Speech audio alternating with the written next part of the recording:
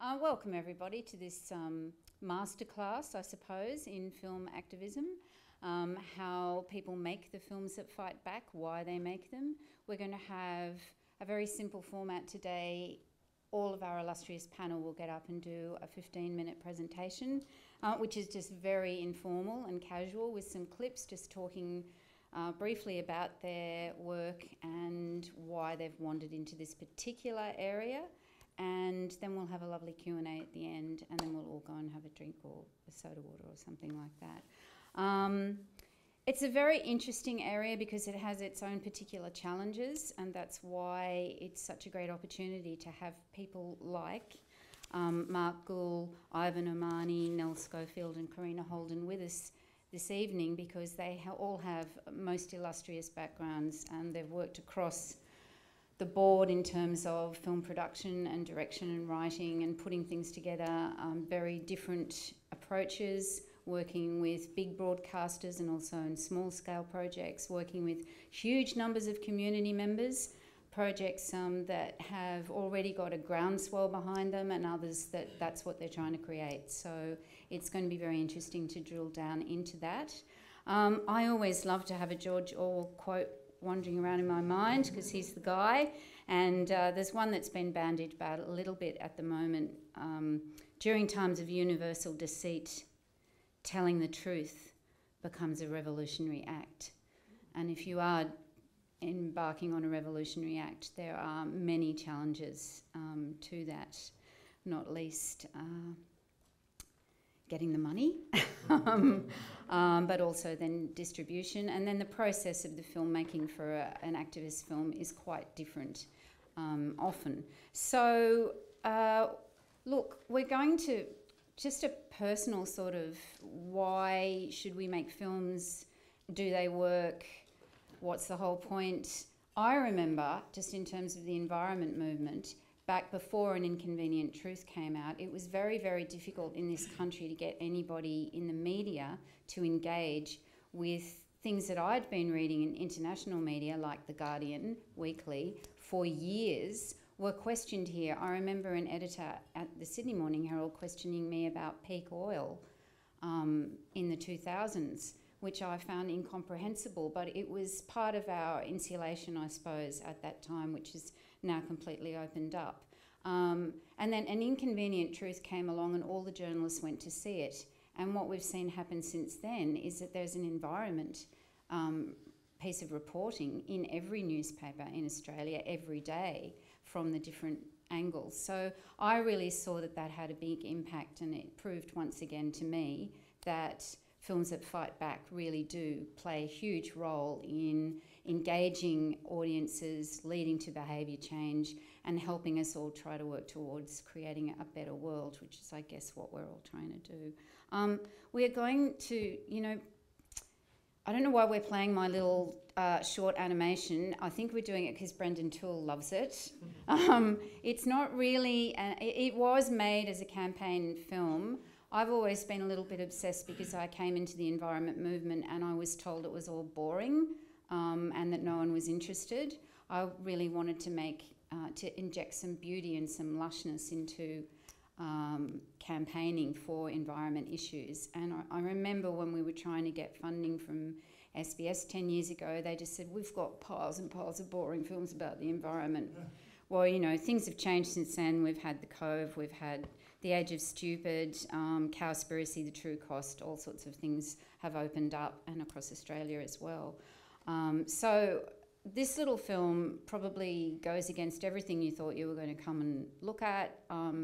I don't know how effective it was, but it was effective in this way, in that when it was shown to some primary school children, they got very upset, and 38 of them wrote to Tony Abbott. So I think it was a success, and if only we'd had the money to roll it out and make more of it with schools, it might have had more of an impact. But it's only brief, so, and it is what it is.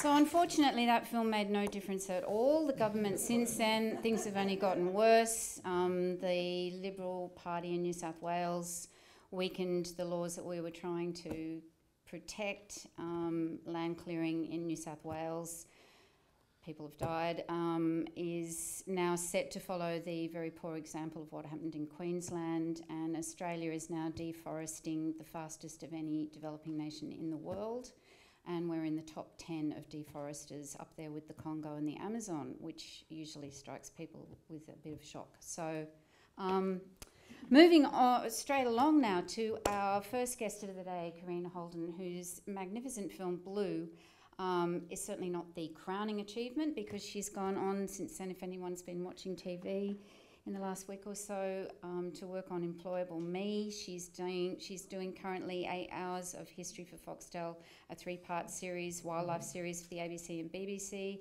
She's had an extraordinary career and started in television in 1996. It doesn't seem so long ago to me.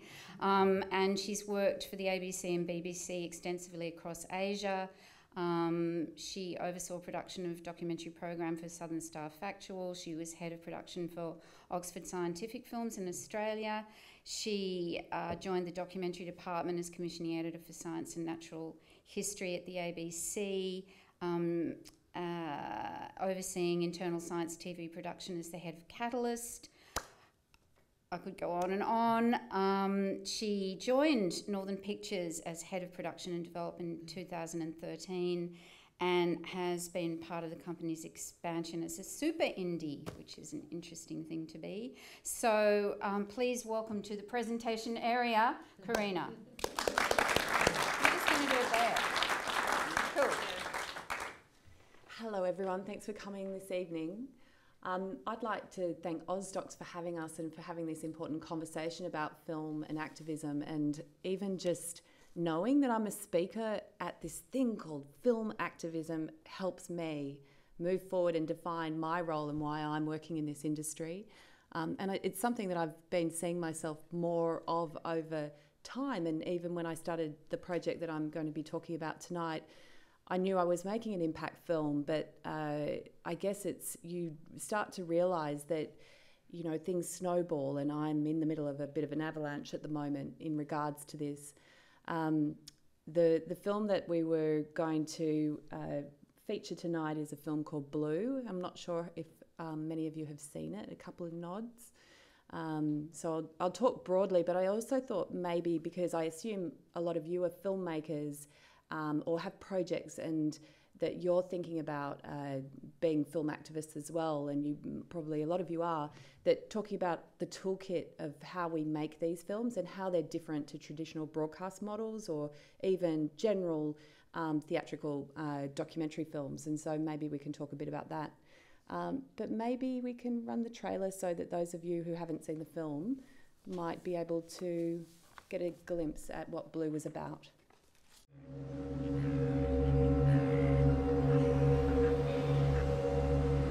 No matter where you live on our planet, you're connected to the sea.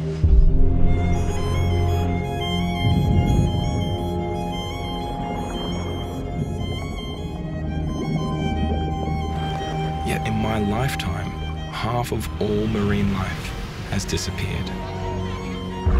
This is a hidden crisis falling on silent shores.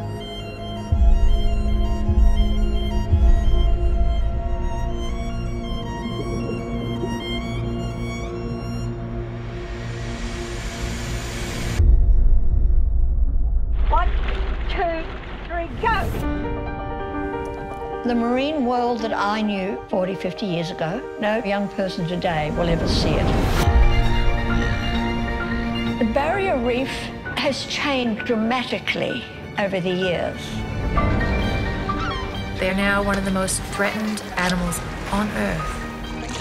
There it goes. There it goes. The ocean has done so much for us. Now there's an opportunity to do something meaningful for the ocean. To offer it our protection. The ocean is the mother of all life on this planet. We can save our ocean and the life it supports, but it requires action.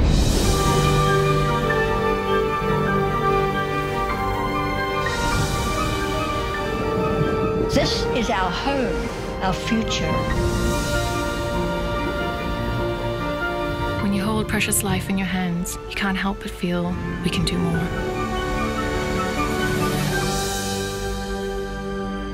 Do you think one person can make a difference? One person can make a difference.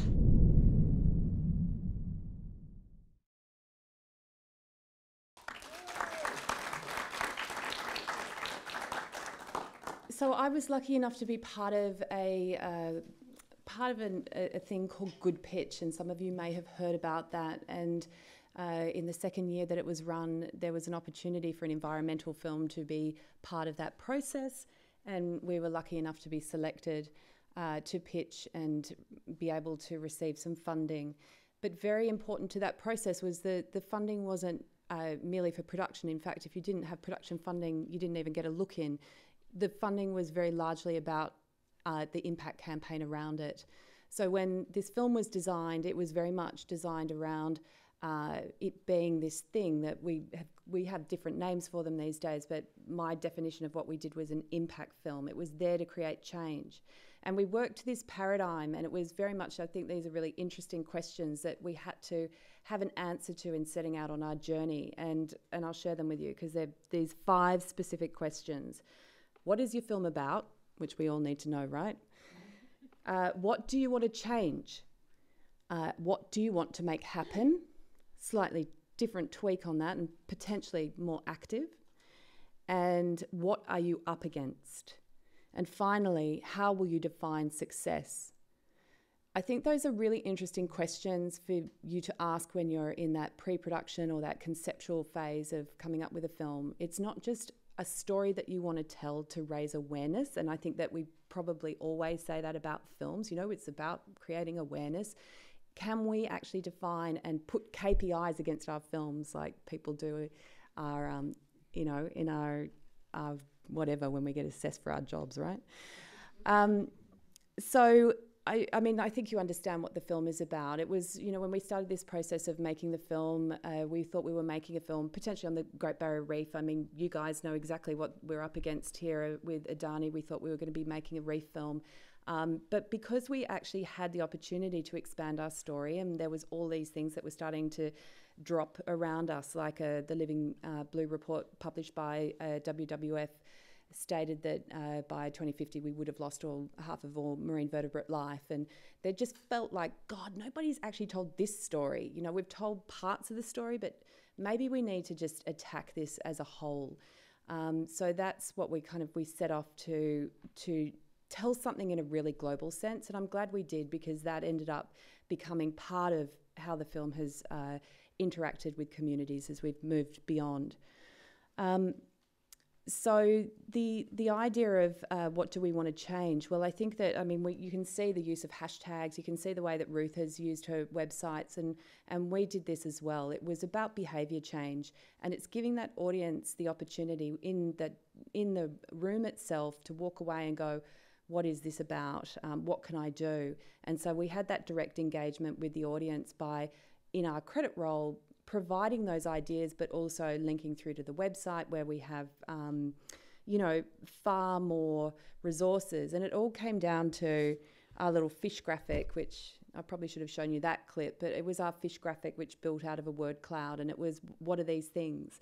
And it was about the audience making commitments, and those were the 10 commitments of stop eating unsustainable fish, avoiding cosmetics with microbeads, cleaning up beaches, no more bottled water, refusing plastic bags and straws, investing in ethical companies, supporting marine sanctuary campaigns, changing to renewable energy, voting for leaders who prioritise nature, and respecting the ocean, or respecting your mother, as I like to say in the film, being a mother of a very naughty 9-year-old. And the mother being our ocean, and the mother being the planet, and that idea that, you know, we can talk about these things as, oh, these are great things to have that are healthy and around us, but effectively, you know, if we don't raise this awareness that here's this planet, it will exist without us, but we can't exist without it unless it's healthy. And bringing back that idea that, you know, it's not just an economic conversation that we should be having, the ecological conversation of how we are reliant on systems on the earth is so critical, and it's just getting left behind. So the idea of what we were up against is a really interesting thing, and I think you guys were lucky. You had the evil Adani, Mr. Adani, and everything in that. You know, Hitchcock always says the film is only as good as the villain that you're up against. And so perfect for the work that Nell has done. But with this film, you know, it's slightly amorphous, but I guess my villain in the end was that human complacency. It was the idea that, you know, we've got this life where we have basically, you know, we're ignorant, we consume, and we're not looking at the consequences of this. And so this idea that we forgot to take notice of this ocean, which we think is beautiful and it stretches out, and that we're always going to have it in this state. So making people aware of that. So how did we do this? I guess the thing is that this was more than just the film. As I said, you know, we rolled out, we had our, we were lucky enough to have our launch at the United Nations in June last year, where we screened to the General Assembly, and that was an amazing way to welcome the film to the world. We had transmission films behind us, so we were able to do 30 cinemas over 3 weeks with a typical general release. And that in itself is really interesting in that it was the same year that the Al Gore sequel came out, and so all of the cinemas themselves said, oh, we've got an environment film, a release being released this year, why do we need more than one? And we literally had to wait on our hands for 4 months before we were allowed in the cinemas because of the fatigue. And I think that this is what we're always up against. And since then, since December, we did our release, and then since December we've been in a cinema on demand model, and that has been amazing. And I think that is a really powerful part of activism. It's about engaging communities, and so we've worked with Demand Films, and we've done screenings around Australia.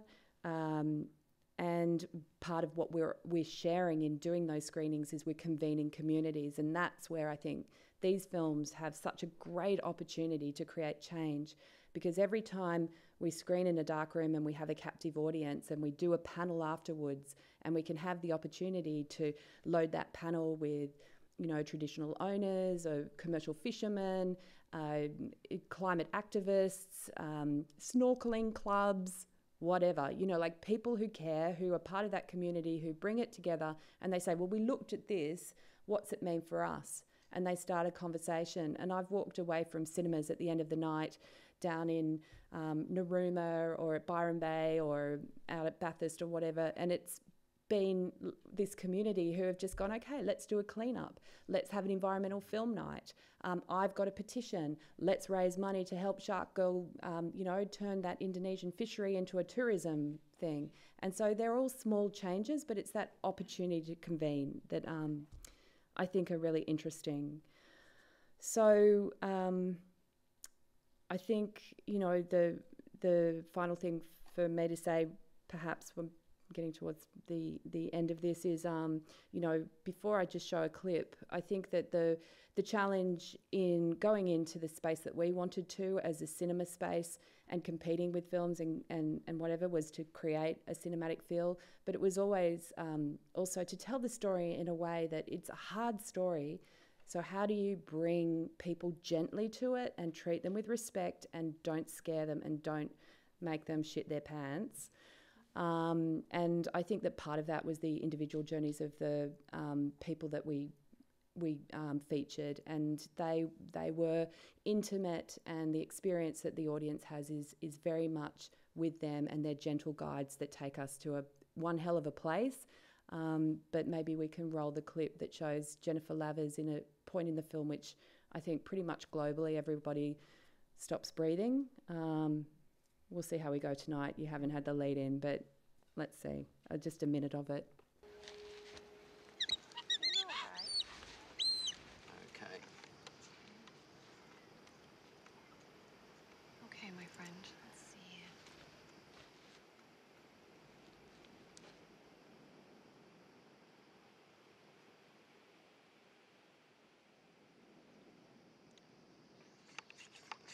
A messy but familiar feeling.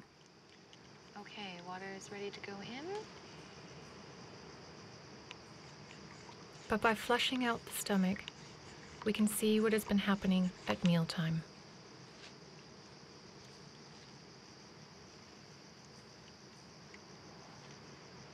Very close. Here we go.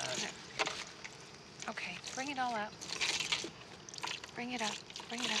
There it goes. There it it goes. goes. That must feel better. That's gonna take 20 grams off of his body mass, maybe more. Still got a lot of plastic in him. Not you just feel through there. Oh. Still at least a golf ball size lump of rubbish in there. Oh, I can hear it crunching. So that scene continues when the chick is choking on plastic, which she physically has to remove piece by piece from its throat. And, you know, it is pretty horrific, but I think that you're in a safe space with the people around you. It's not angry. It's not blaming and it's not accusatory. It is I believe that, we lead people to see some dark things and to experience what's challenging, but, potentially in a gentle way, but also in a way that where we come out of the film, you feel like you want to do something and that it's not just a problem that you've been dumped with, that there are solutions and that individuals can make a difference. And so the activation part of filmmaking is critical. So thinking about that for any messaging you want to do, the call to action, how do you want to engage people and how are you going to lead them forward so that the experience of watching something has a meaningful payoff for the people who have spent their hard-earned money or taken their time to be with your film. So thank you for being with my film, and thank you for all being here, and looking forward to questions at the end. Thank you, Karina. Is any of these working?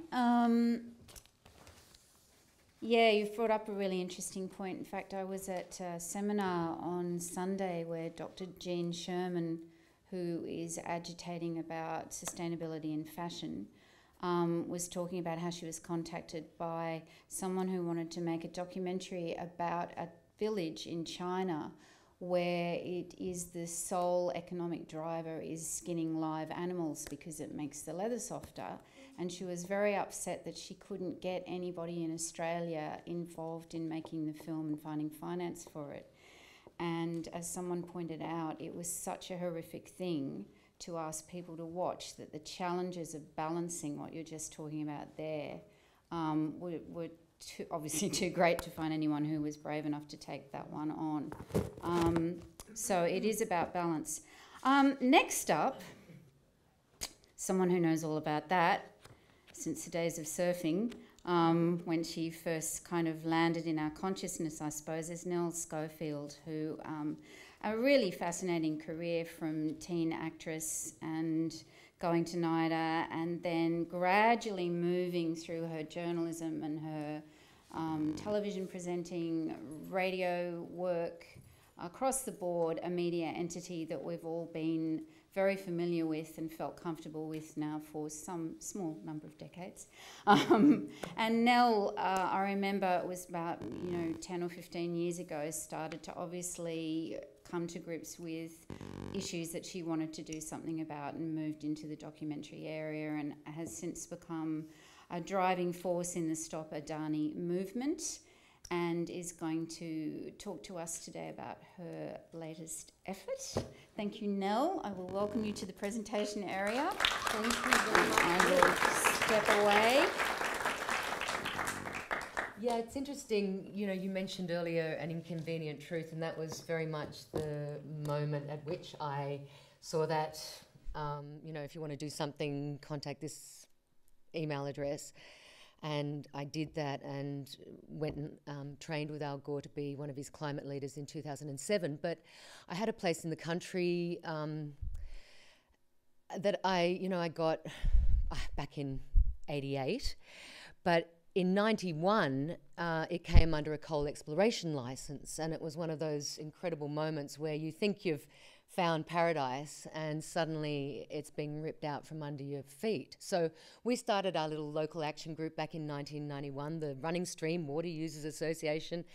And, you know, we put in our submissions and we did our things and we went and talked to MPs and we seemed to get nowhere. So when Lock the Gate came along and said, we're not going to take this anymore, we're locking the gate against coal and gas companies, I was actually the first person to donate to that and the first supporter. But it wasn't until 4 years ago that I went to work with them.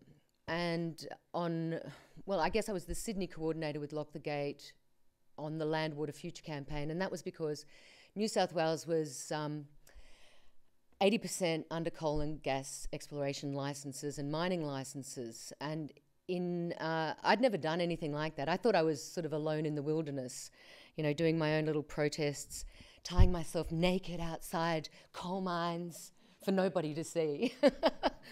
But so when I did find Lock the Gate, it was like, yes, we are go. And that's when I first started making little films, you know. I was given the opportunity to go out and talk to people for International Women's Day, actually. It was the first time I went and spoke to a whole lot of amazing women in New South Wales doing stuff on their farms, telling their stories. And yeah, it just felt like I was doing what I was meant to be doing because as Ruth said, I'd been working in this space for a long time, producing stuff, presenting stuff, being a reporter, but not really amplifying the voices of these frontline people. And that's what we were doing. And as Mark will tell you when he comes up to speak, you know, putting these stories on Facebook amplifies their voices to an incredible extent. You know, they're out there in Narrabri or wherever fighting Santos and, you know, by going out and actually filming them and getting their stories, we can reach a whole lot. We can, you know, have a huge impact. So we did. In that campaign, we brought those licences down from 80% to less than 9% in New South Wales. So that was an incredible campaign, and I was very much embedded in the campaign. And the films were just a part of it. You know, we were doing forums, we were doing door knocking, we were doing all the things, putting pressure on Mike Baird at the time, the Premier, to act, and he did. So that was a really great example of people power and what can be done. So when I went to work with the Stop Adani campaign, it was like, okay, go out and make the film. It was like, yes, yes, yes, yes, this is the campaign. This is the climate campaign in Australia. And Australia being the #1 exporter of coal in the world, our climate campaign is really important, you know. This is the front line. If we let this mine go ahead, well, it's pretty much all over for the reef, all over for the climate, all over for the future. So it's, you know, a critical campaign to work on, but a very, very stressful one, as I will tell you in a minute. So Guarding the Galilee was the first half-hour film that I made for the campaign, and that was very much following the Lock the Gate model of a half-hour film that you give to the community to put on their own screenings and have the panel discussion afterwards with experts. So what we did with that film is we put together the screening guide, how to host a screening, you know, get a projector, make sure you have some good speakers, as in, you know, so you can hear the film. And also then we had the post-screening discussion. How do you form a group? You know, what to do, the steps, you know, questions to talk about. So it was very much empowering the community with tools to build the movement. So, I mean, in the last year and a half, I guess, the movement is built to, I think it's nearly 2 million supporters, 160 local action groups. Dominic's got one in climate change, Balmain Roselle. So yeah, that's what we were doing, empowering the community. But if we show the first clip from Guarding the Galilee, you'll see some old school kind of activism at work. I was born and bred in Mackay, and I know the local scene. You know, some of us are motivated by a Christian reason and living out what we believe to be the right thing. And anyone who's read anything from Pope Francis, he is very strong on the protection of the environment. And even if that means getting out and protesting, that's part of it. a member of the Mackay Conservation Group. It was very much a case of going out fishing with this film. You know, I had a few interviews lined up. I should say that the film was made for about 20 grand. I was driving the car, producing, I was doing everything on my own. I had the camera person, that was it. We were just a double act for the shoot and the edit afterwards at Shark Island Productions with Sally. And we were given the edit suite by Ian Darling for that, which was an incredible gift. So, yeah, it is possible to make things for 20 grand. So there's Marianne Bailey there. She's obviously a Christian, a teacher. I had no idea that I was going to meet this woman, you know. She wasn't on my schedule, but it was like, okay, we're going to come and film you. Is it okay? Yes, it's okay. And there she is flyering. So you see, you know, interacting with people going in to an Adani roadshow. So all those people are going into that convention centre to, you know, to be spruiked the Adani myth that it's going to be jobs, 10,000 jobs, going to be great for the community, great for the region, boom time again for Mackay, which is a town that, as the president of the Mackay Conservation Group says in the film, didn't choose to be on the front line of coal, but they are, and it's a responsibility that they're taking on with these amazing individuals, volunteers. So what happened with Guarding the Galilee, we gave it to the community, we supported them in their screenings, we went along and spoke to them. I went back up to North Queensland for the rollout of a bunch of screenings in those key areas like Cairns, Townsville, Rockhampton. I went, you know, right out to Holden as well, you know, right out near the Galilee Basin to do a screening there. But just the importance of these screenings and face-to-face discussions with people. So that film had over 400 community screenings. They're the ones we know of, because once we give the link out to people, like the Australian Religious Response for Climate Change, for instance, they just run with it. Oh, no, we're just going to screen it everywhere. So the ones we know about, 400, probably, I don't know, I'd say probably about 1,000. And I think we'd probably reach about 10,000 people in that period. So it's okay, let's do another one for Christmas. Let's go back out there, pick up the story, find out what's happening next. So the second story, the second one, A Mighty Force, again, it was going to be a half-hour film. And I guess the first port of call for that film for me was Anoni. I don't know whether you know Anoni. She's the artist formerly known as Anthony, of Anthony and the Johnsons fame. Anyway, she did an incredible song that just really I had to use. It's called 4 Degrees, and it's sort of like a climate deniers anthem. But I thought, okay, let's just reach out to Anoni, wherever she is, and see if she'll give it to us or let us use it. So that was sort of the starting point for the second film, apart from you know, lining up some interviews with tour operators, marine biologists, a whole range of different people. But I guess I should say that the starting point for each of these films was trying to get the involvement of the Wangan and Jagalingou people. So that was, in fact, my first port of call for each of those films, because they are the traditional custodians of that land where the mine would be built on. But they were really reluctant to be seen to be involved in the environment movement, because the media grabs onto that and says, oh, you know, you're just a front for the Greens. So they're running a bunch of legal cases challenging the Indigenous land use agreement that Adani has to build the mine, and they didn't want to, you know, be seen to be involved in the environment movement in any way. So that was really disappointing, as you can imagine. The first film, I cut together a little sequence, an opening sequence from archival footage from 2015, and it wasn't until the second last day of the edit that they said, no, you can't use that stuff. I mean, it's up there on Vimeo, you can access it, anyone can download it, but they said no, so that was difficult. And luckily, my dear friend Michael Caton came on board and did the voiceover for that sequence and set the stage for the film. So, yeah, Anoni, we've got, that's kind of bubbling along in the background. I think, could it be possible that we actually get this thing, which is so incredible? But let's have a look at the next clip from A Mighty Force, just to show you how the first film was used by communities.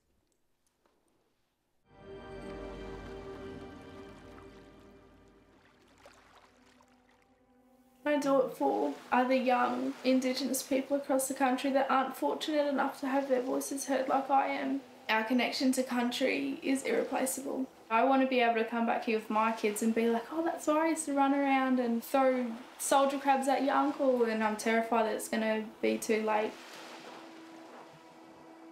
This is our country, and this is our future that's at stake. We are quite a rural town, and a lot of our population do rely on the industry for an income, and we totally understand that, and they feel like it's a personal attack. I think that's just some way people justify their non-understanding of the situation. My main goal in this town is to break down that stigma.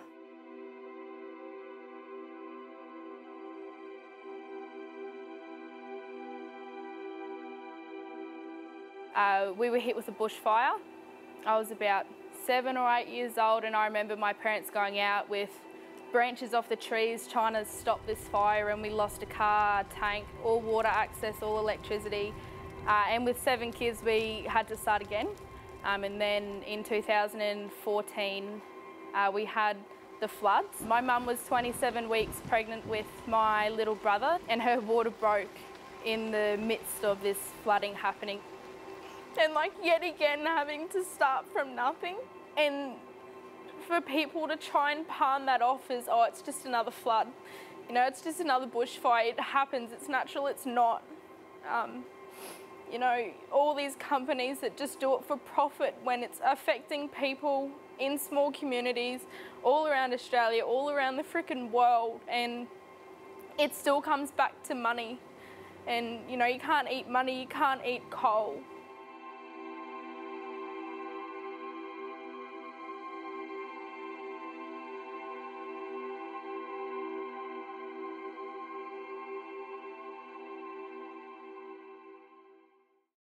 So that has 2 clips in it, which was the only footage that I bought, the fire and the water, because it's really hard to get access to any, you know, climate footage for some reason. I was you know, reaching out to Greenpeace, and it's just very hard to get that kind of footage that you want to illustrate that kind of thing.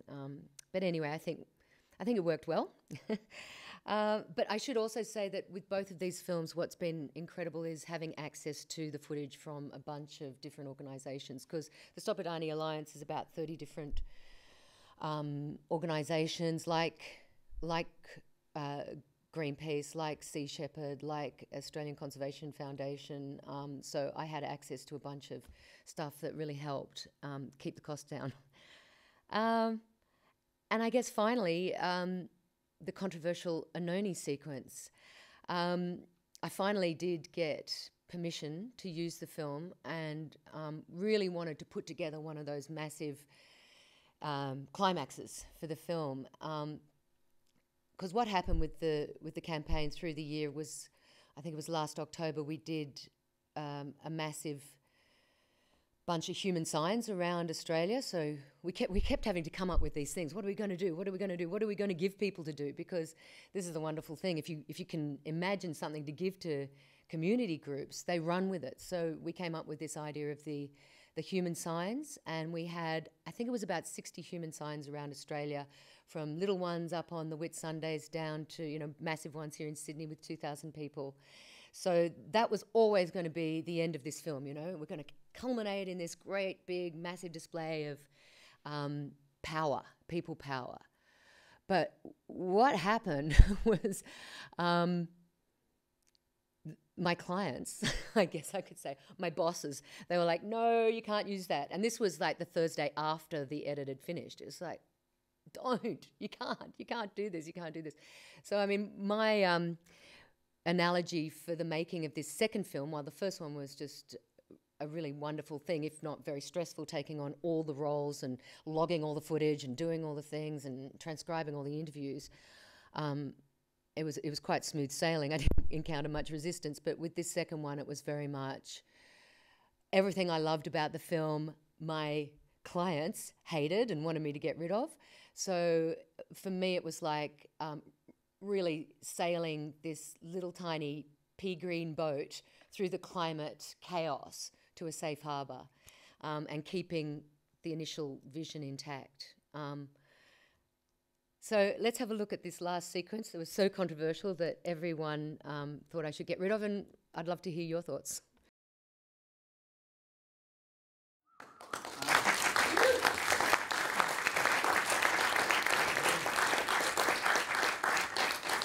Good sequence. Excellent. Yeah, it was funny. I always had the bookends too, because it starts with the guy in the tractor. The whole film starts with the farmer on the land in the tractor and ends with that sequence. So they were like, we can't have, white men digging up land. Like, oh no. So it was all those things that made this a really difficult film to make, but I reckon it's great. I really enjoyed. I really enjoy the result, and thank Andrew here for being such a fabulous editor to work with.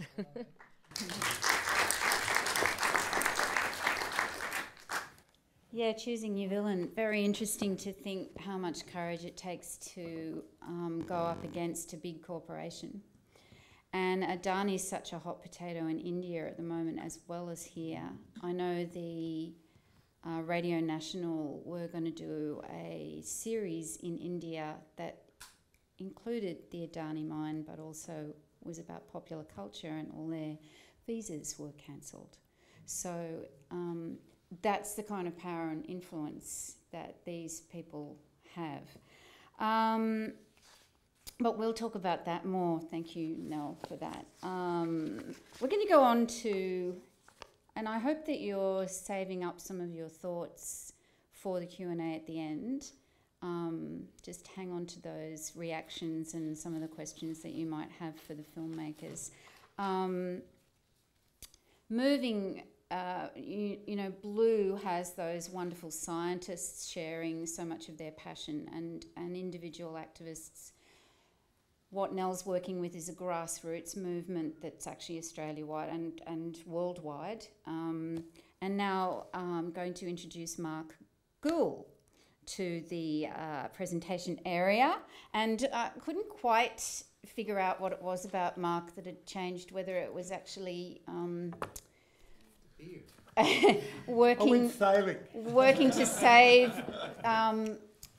Bondi Pavilion or all his other activist pursuits that had brought about some sort of change, but I found out that he's become a grandfather, and that is actually why he is slightly... That's your projection. That's it. That's what happened. But, Mark's one of those amazing people who has such an illustrious career, and like all of our presenters has had to wear many hats. He's a DOP, he's a writer, director, producer. He can edit a little bit. He's made a series films that you might know of about the Free Tibet movement, Murder in the Snow, 7 of those. For Compass, he made a series on pilgrimages. He's been very involved in the last few years and has been growing his beard as a result in the battle to save Sydney, which is very interesting, especially what's happened this week with the Berejiklian government going into electorate repair mode. Yes, that one. Following on from the very good work of Baird, who disappeared back into his $700,000 a year banking job when things got tough, with the push to develop Sydney and make a lot more money out of our metropolis by squeezing more people into it and developing at the cost of heritage suburbs and our tree canopy. He also made Moulin Rouge Girls, which has the highest ratings record of any 4-part series on the ABC. He makes a living with music coverage in between his docos, and you should know, because this is the era of YouTube, that Mr. Bet and the Limbo of Exile has scored over 10 million hits on YouTube. So the sales we don't care about, but the fact that all those people have headed on YouTube is very interesting, because this is part of the terrain that all the filmmakers are working with at the moment. So over to you, Mark, to tell us about what you've been up to. Thank you, Ruth. Thank you very much. The previous two speakers have been working, on the world stage, Blue. Karina's film is totally about the world stage, and Nell's films really is about the Australian stage in a world context. I've been working with a really small stage, really tiny, Waverley, essentially. A lot of you would be eastern suburbs types, probably, but those of you who aren't, Waverley is we're just on the edge of it. And for the last X years, it was run by a rather draconian right-wing council who are pro-overdevelopment, pro-amalgamation, pro-everything, ramming more people in, just destroying the joint, basically. And that we had a pretty ugly mayor who works for Malcolm Turnbull, and she has a very big target painted on all around her, actually. She's a very big target because she's such a horrible person.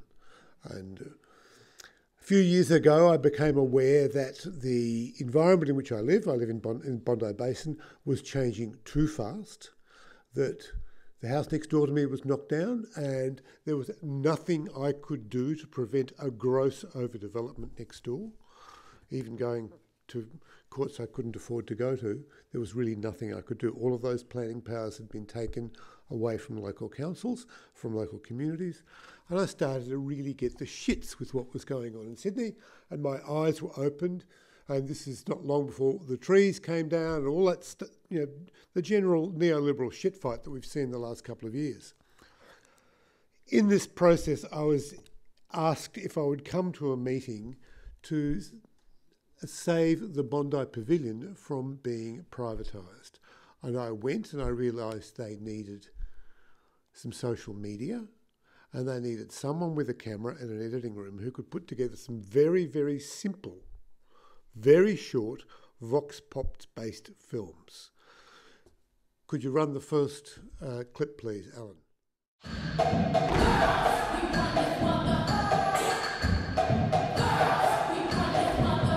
My name's Freya, and I've been dancing here for 3 years, and there's nowhere else that I would want to dance except right next to the sea. Why can't the mayor just listen to us and let the pavilion stay? We really want to keep dancing here.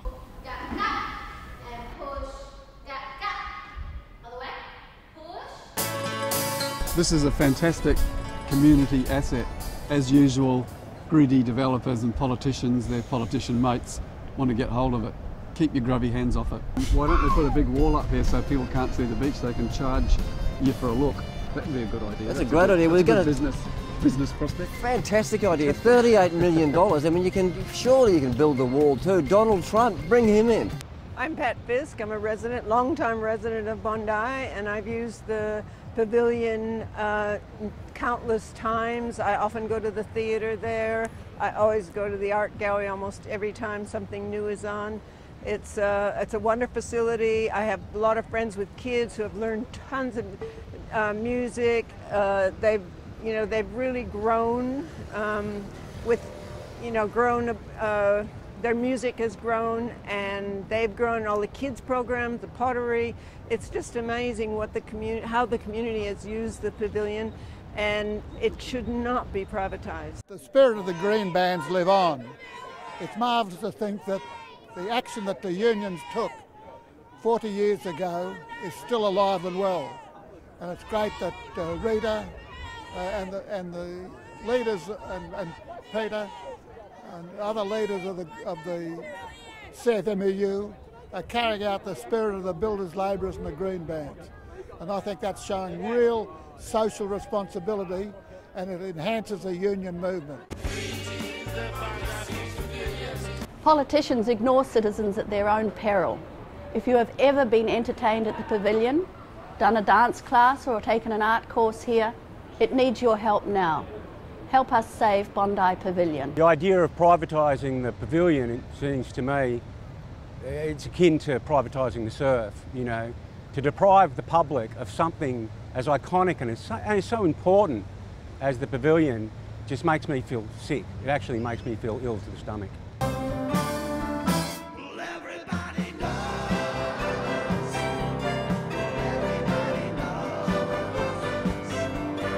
One of the things that people do when they want to allow something to be privatised is that they get the people who control that asset and get it to fall into disrepair, like slumlords. Then everybody says, oh, it's terrible, the toilets are no good, it's going to have to be knocked down, we're going to have to do something about it. And that is the technique, that is the method, the underhanded method they get to take it away from the people. Hello, my name's Dominic Wykenak. I'm a candidate in the Waverley Council election. I'm sitting here in the Bondi Pavilion, and Bondi gets its name from the Aboriginal words bundi bundi, which means waves crashing on rocks. Mosaics like the one behind me here in the Bondi Pavilion will be under threat if the Liberals take back control of Waverley Council. When you vote on September 9, put the Liberals last, save mosaics like this and keep Bondi Pavilion for the community. I think it's a disgrace. I think it's another money-grabbing idea from that well-known Waverley Council. I think it would be a huge shame to see it changed, and I'm with Bondi and all the communities of Sydney. There's too much destruction of communities in this city being carried on by well-known councils. There are two or three truly iconic things in Australia. There's the Great Barrier Reef, there's Uluru, and of course there's Bondi Beach, the envy of the world. And the jewel of Bondi, of course, is the Bondi Pavilion. I've always loved it. You don't muck around with things like that. I'd hate to see something happen to there. It's a great community resource and a much-loved building. And I prepared my own poster. It took a long time. It's brief, but it says it all. I hope you like it.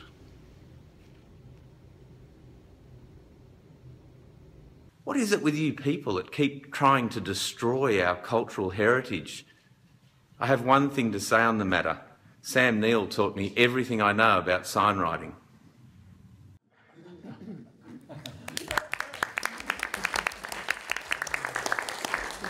So that's a little montage of what we did, and it started with kids, and people started sending us stuff on phones. Sam Neill's clip came, VVS, vertical video syndrome. VVS Lakshman, who he is. Anyway, it was dreadful, and the colour was shit. It was all out of phase, and the only thing I could do was pull the colour out, build a wipe, and try and make something. But what he said was fantastic. It just came down the wire, via email. Same with Ben Quilty's one. He just emailed it to me.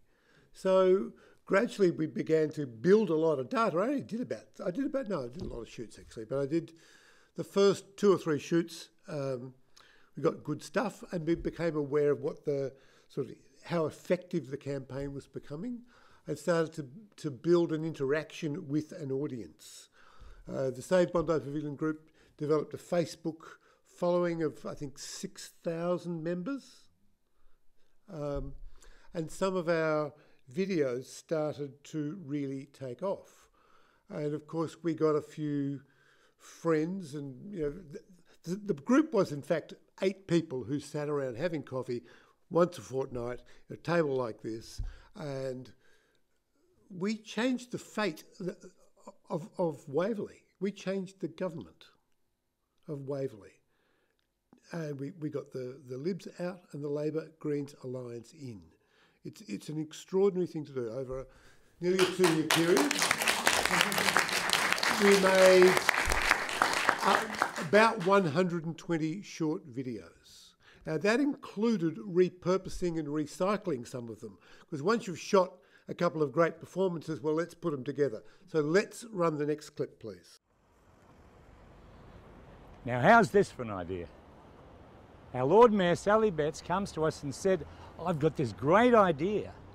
I am going to spend $45 million plus renovating the Bondi Pavilion.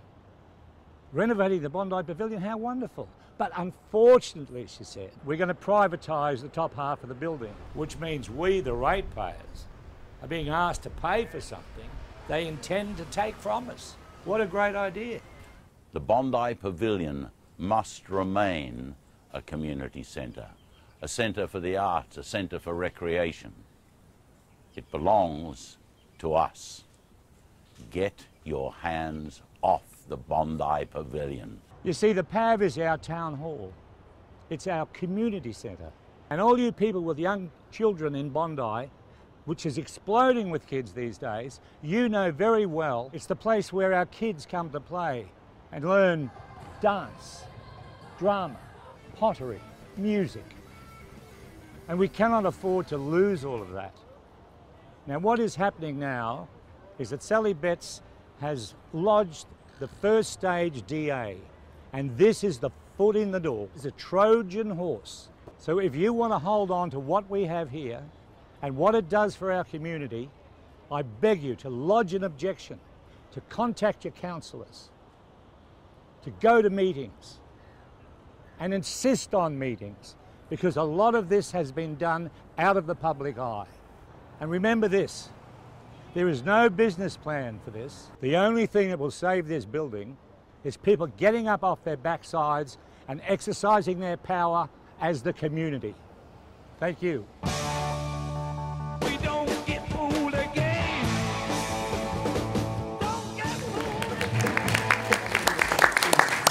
So that one is a sort of shameless use of celebrity, but they're two lovely fellows, so, you know, what could be easier than pointing a camera at Michael or at Jack, who both Bondi, or Jack was a Bondi resident, just, you know, divine people to work with, and they just, you know, one take, that's it. So I'll just read you a few metrics from that clip. That clip has had 14,000 minutes viewed. It's had 38,000 views, 38,037 views altogether. 86,351 people reached. Now that means not everyone clicked on it, not everyone watched it, but they were aware of it. There are 30,092 unique views. That means first viewers. The major demographic that liked that particular clip were male 25 to 34.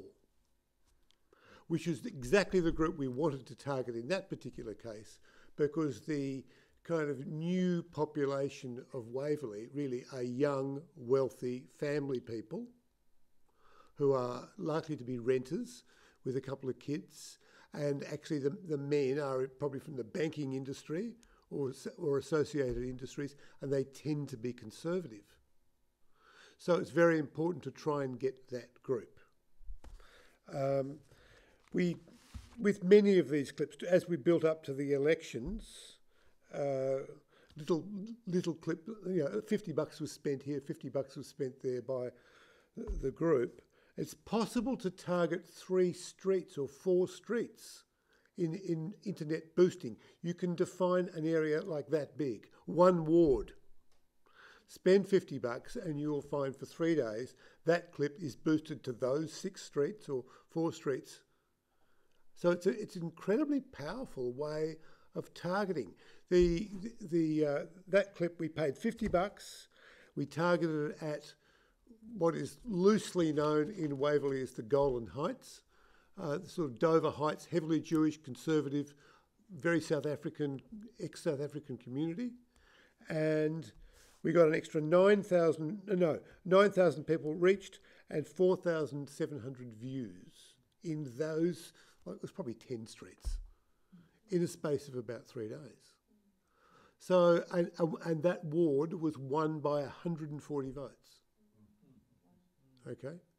So, you know, it's extraordinary. It's extraordinary to sit there at, you know, well, at 2 o'clock in the morning or midnight sometimes, and you're kind of trying to do this in your spare time, and you hit publish and you go tick, you watch the counter.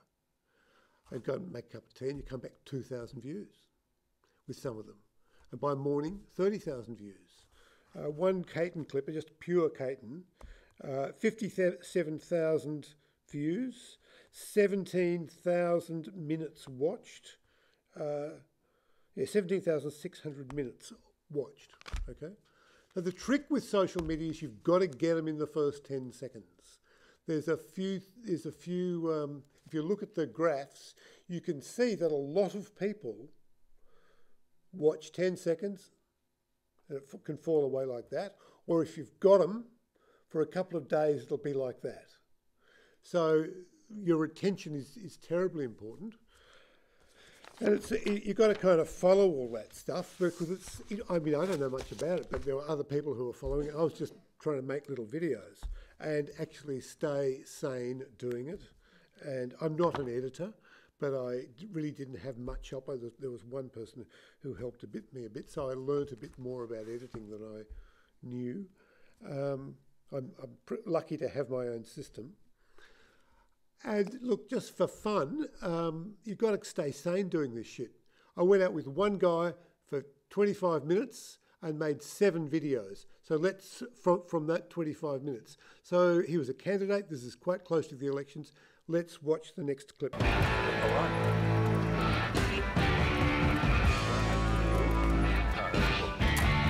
I'll go that way and come back again. We'll go down here. So this is the Bondi Pavilion, the heart and soul of Bondi Beach. It would be an absolute shame if this was taken out of public hands and given to private enterprise. This is the soul of Bondi, the soul of Waverley. It's been here longer than all of us. Generations have enjoyed it. It certainly needs repair and it certainly needs to be restored, and that's what certainly the Labor candidates will be doing if they get elected at the next election. It needs to be restored, not flogged off to the highest bidder. It needs to stay in public hands so we can enjoy it for generations to come.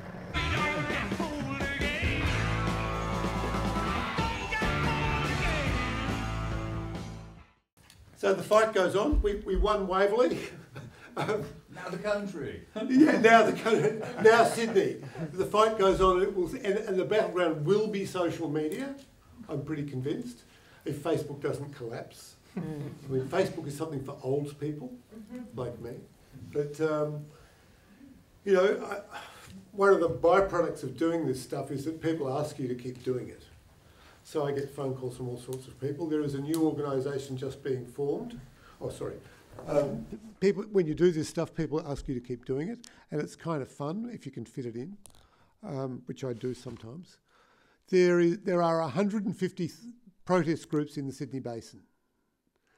Okay, just think about that. In New South Wales, we are being totally and utterly clusterfucked by neoliberalism. We are being screwed. We are being screwed by bad, manipulative politicians with bad policies. So, you know, I can't help but continue to follow some of these things. Tomorrow is the launch of an organisation called the Save Sydney Coalition, which is a new body which is going to try and bring together the 150-odd protest groups in the Sydney Basin. In order to follow this story, and I'm sort of interested in making a long-form piece about neoliberalism in Sydney in particular. It's a very big subject, it's huge, I've got a lot of data and I don't quite know how to cut my way through it, but I'm still building it up for that reason. But the byproduct of that process are things like this next little clip, which is the last one. Thank you. Right now, as we're speaking at Moore Park, we're seeing that there's even more cutting in of the people's land of Moore Park. Enough is absolutely enough. We need to be returning New South Wales to the people. We need a government that is actually going to listen to the people and not be selling off and continuously privatising all of our people's assets. People have to learn to be activists again. They've forgotten. They've gone to sleep. Wake up. Be activists. Go and oppose this, because before they know it, they'll be developed. Their home will be developed. They'll be developed. they'll be pushed out. We say no way! They say toll way! We say no way! They say toll way! We say no way! They say toll way! We say no way! We say no way!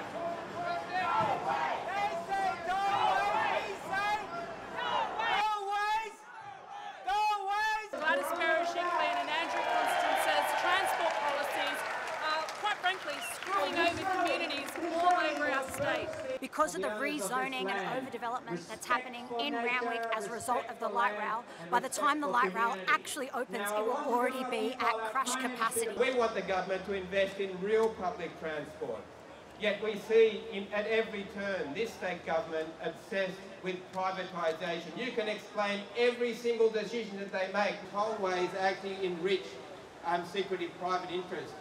No other state government has ever been so reckless with public assets, our assets.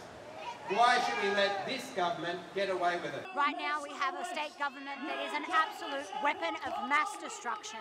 The people of Sydney need to unite together and stand up and tell Gladys that enough is enough. You have some of the most ideologically extreme governments now in New South Wales. Activism has got to come back to Australia. Activism is what democracy is about. If you don't have activism, you have no more democracy. Activism is fighting the kind of thing you're doing here about overdevelopment, and that's what people should do. They'll be back. They should be back in the streets, and they should stay there.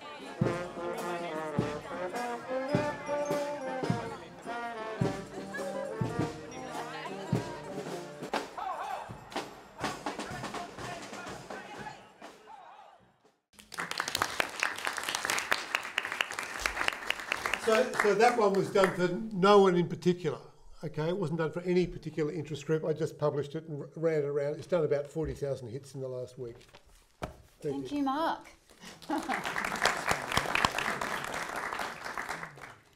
So from grassroots activism, community, social media, YouTube, we are going to now take a leap with Ivan Omani to mainstream television and the impact that can be made working in that arena.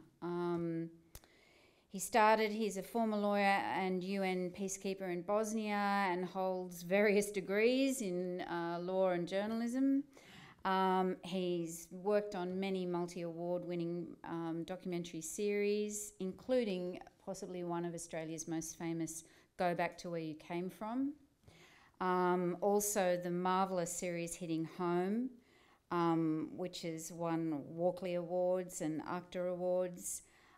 He's also taught at AFTRS, produced for Four Corners, developed the Logie-winning SBS series Law and Order, produced the ABC series Great Southern Land, and co-authored the series accompanying the book published by HarperCollins. So please welcome to the presentation area, Ivan Omani. Hi, thank you. Hi, everybody. Thank you for coming. There's a small communication blip between me and OzDox. I wasn't quite aware that I was doing a presentation rather than just a Q&A. So I've just been furiously scribbling over the last sort of hour things about the series, as a result of which, of course, I can't read it anymore. So, yeah, I should have taken a page from Sam Neill's playbook, just sort of just 3 lines, that's it. Mark's footage really made me think back of the first film I ever made about activists. I don't consider myself an activist. I consider myself a journalist, although these days, trying to get to the truth of any matter seems to be, if not as Orwell said, an act of revolution. At least it seems to feel like an act of activism these days. But I think I just wanted to make that point, that I think there's a difference between activist filmmakers who really from the beginning set out to achieve a goal with their film with a very clear point of view. And then there are films that are made with, I guess, a more journalistic approach, whereby the activists probably do the talking for themselves, and you can follow their stories and you can tell of their plight.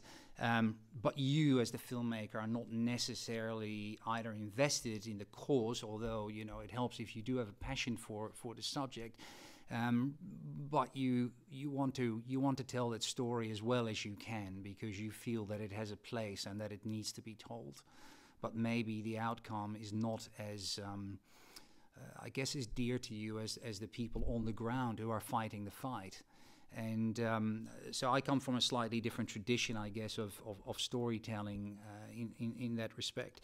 But Mark's footage made me think of the first film that I was ever involved in about activism, which was for the BBC in the mid-2000s. And I was sent with some colleagues to do a documentary about the protests that were expected at the G8 in Glen Eagles and the Make Poverty History March, which of course was, superbly hijacked by Gordon Brown when he started to march at the head of the whole column, and it was all a bit of a clusterfuck. But we were asked to follow three groups on what they called the hard left. We were going to follow the Greens, the leader of the Greens. We were going to follow the leader of the Communist Party of Great Britain, and the leader of the Rebel Clown Army, which was an anarchist group, which of course, being an anarchist group, didn't have a leader. But you can't say that, because then it wouldn't get commissioned, because we needed three characters. So, and then we had to convince the Rebel Clowns that we were going to profile all of them, all 65, because they were all leaders, and quietly knowing that 64 of them were never going to make it on screen, unless it was a consensual decision-making cycle where they voted with hand signals. What was funny there was that on the day of the Glen Eagles, the gathering of the G8, the clowns had decided to blockade the access road so the delegates couldn't get there. But they had also thereby blockaded the bus full of Greens supporters, and right behind it a slightly shabbier bus with the last 6 members of the Communist Party of Great Britain.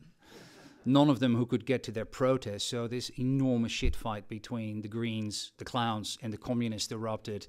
And I think the big lesson that I learned there for activists is that, shit governments stay in power if the opposition can't unite. So, Mark, I hope that you have better experience with your 100 community groups, and I wish you the best of luck with that. Anyhow, over to Zach Grieve. Maybe we should run a clip. It's the opening of episode 3 of a 6-part series, 6 by 12 minutes, and then I'll tell you a little bit about it once we've seen that.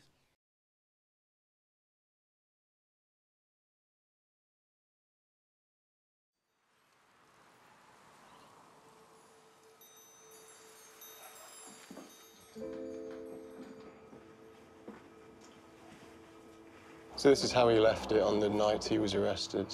Yeah, virtually. Xbox games? Yeah.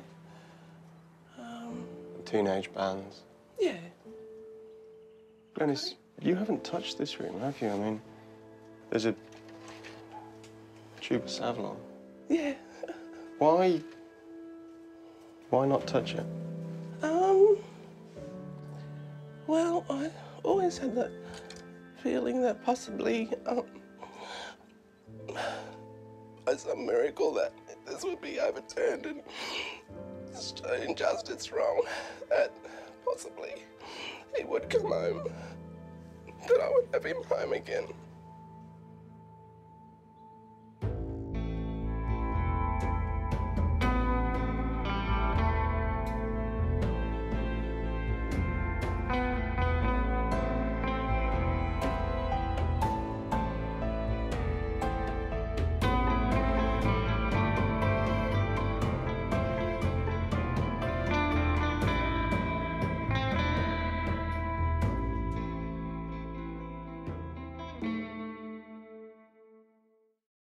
So that just ran to the end of the opening credits, and then the rest of the episode obviously followed. And I just wanted to show you the credits as well, because I wanted to talk to you a little bit later on about sort of production values and why television costs the amount of money that it costs, and why when somebody says that a budget of, I don't know, 450,000 for an hour of television is outrageous, it actually isn't, because you're trying to do that kind of stuff and make these stories in a way that will make people remember them, and that goes as well for the music and everything else that goes with it. Where to start? I think I'd like to tell you how we got going on this, and that was because I'd listened to Dan Box, the presenter, do a podcast on the Australian's website on the Bowerville murders. That podcast was wildly successful. It was downloaded 500,000 times, and it ultimately led or helped lead to a review of the acquittal of the man who was once prosecuted for these murders. And it was quite a sensational result. It was also an extremely good podcast. It was a really, I don't know, just, a podcast that you just put on while you're doing something else, and you were just sort of slowly sucked into it. And then at some point you realize that you'd stop doing that something else. You stopped writing your report or reading your website, and you were just completely invested in the story. And I thought that level of storytelling that Dan brought to that audio podcast was just exceptional. And I called him. I'd never met him.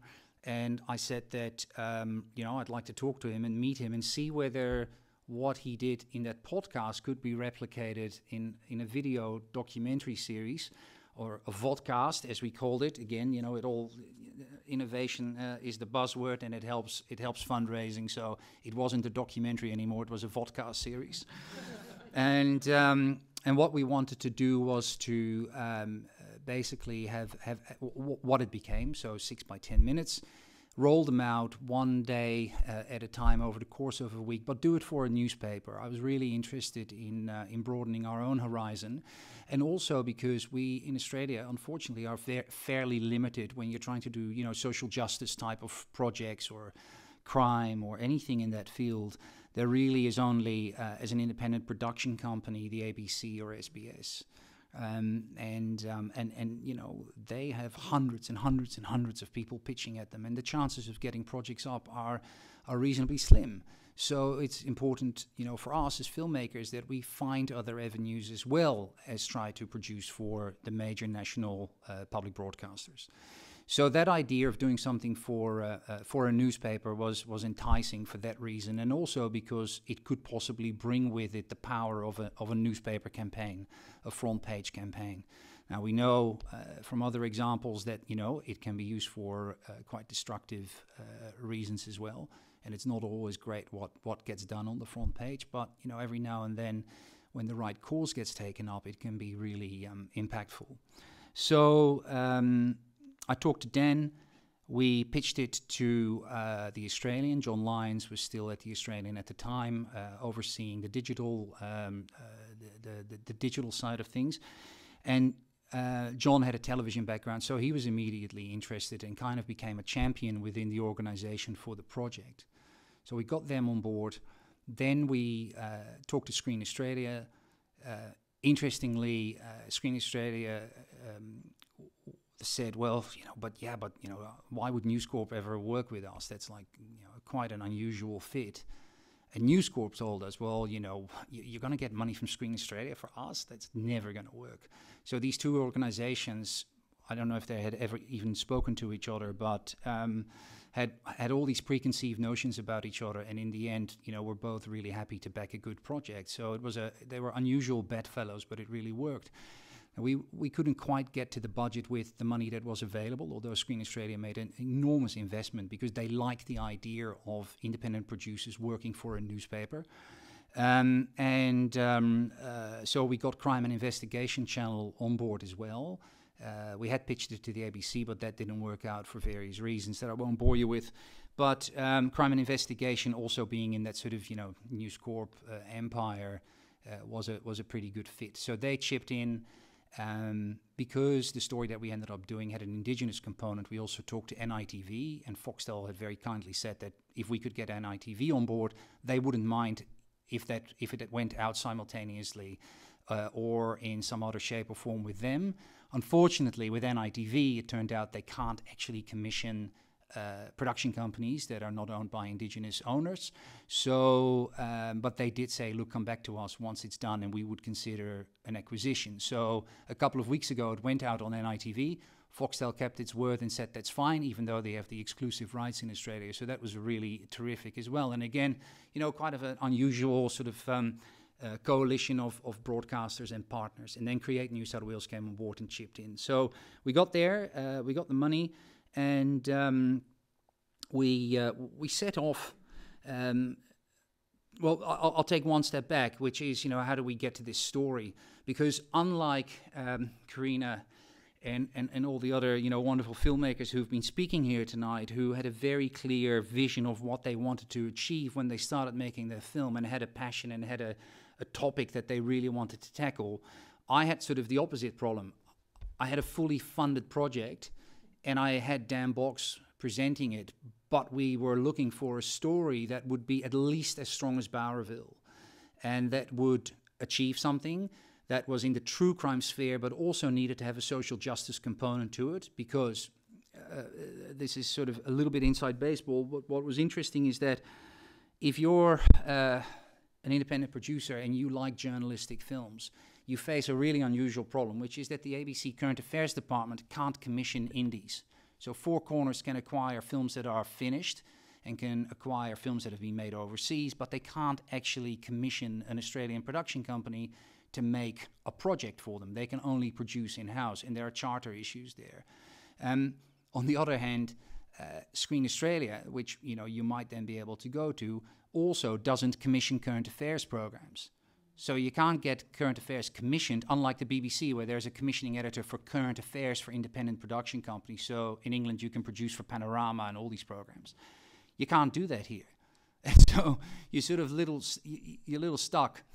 And if you try to circumvent it by saying, well, actually, it's not a current affairs show, it's a true crime series, they'll go like, oh yeah, but we don't fund true crime either. That's okay. It's not a true crime series. It's a social justice documentary. We like social justice, so let's talk. But these are the kind of hoops that you jump through when you're trying to get these projects off the ground. So we had we had sort of an odd problem, which was that we had a terrific coalition of partners, and we needed a really good story. So I just started to ask around, and we read all the time. We're in touch with journalists all over the country. That's just part and parcel of what we do. And one friend who was working up in Darwin said, you should take a look at this story of Zach Grieve. So it's not as if it was a story that hadn't been reported before, like John Safran had done a piece for the Sydney Morning Herald years before. But it had kind of gotten stuck after that. Nobody had taken it up. Nothing had changed for this kid. So I looked into it. It was a really interesting story. Started talking to Zach's mum, who you just saw there, and realized that in addition to what John had done, there was so much more to dig into. And also realizing the power of pictures, because that was a print piece and it was a couple of years old, but nobody had done a documentary on this situation. Now, what that story was about, and the reason that it did become, in the end, a campaign, and some people would have called it an activist campaign of sorts, is that this was the story of a kid who got involved in a murder plot. And what the story was that his best friend's mother was being abused by her partner. And she had come to the conclusion that unless she killed her partner, he was going to kill her, and there was no other way. And she enlisted her son to do it and paid him $15,000 to have her partner killed. She thought that the son was going to hire a hitman, but the son instead hired his two best mates, one of them being Zach Grieve. And he said, you know what, I'll give you $5,000, I'll give you $5,000, I'll keep $5,000, we're going to get rid of this bastard. So plans were hatched. Everybody in Catherine knew about this. They were talking about it at parties, at high school parties. Everybody except for the victim probably knew what was coming. On the night that they had gathered to kill the victim, a local man called Ray Nichiforo, Zach's better angels got hold of him. And he finally realized that this wasn't a video game that he was living in, which was his big hobby, which is playing video games all day. He realized that this was real. And when he came to that realization, he said, you know what, I'm out of here. I can't do this. So he asked the son, his friend, to take him home, which he did. And he thought that with that, it had all ended. He may have even thought that, you know, this was supposed to be a three-man job. Ultimately, there were just two guys there, so maybe it wouldn't happen at all. But either way, he was out, he went home, and he went to bed. Next day, he was arrested for murder because his friends went ahead with it, and they clumsily dumped the body next to the road where a guy working with a grader found it within hours.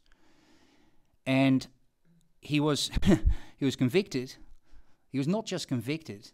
He ended up with a jail sentence that was longer than the guy who murdered the victim, and a jail sentence that was longer than the woman who paid for the killing.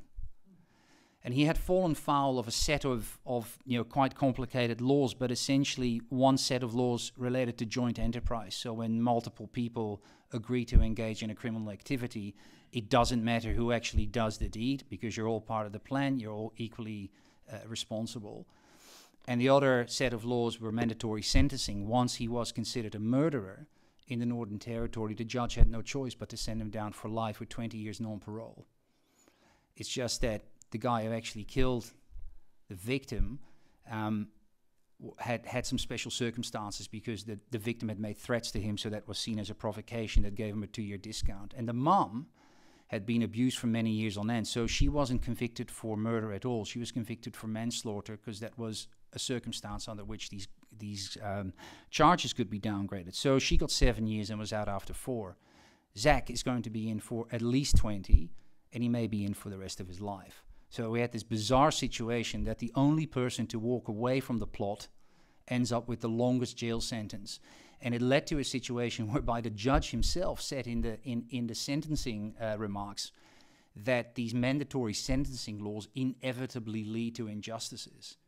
So you have a judge who says that his own sentence was unjust. So once we got that whole picture, we're like, yeah, this is the story we have to do. You know, this is just too good to be true, and it really needs to be addressed, because mandatory sentencing, as we have come to learn, is a massive issue, especially in the Northern Territory, which has the highest incarceration rates of the entire developed world.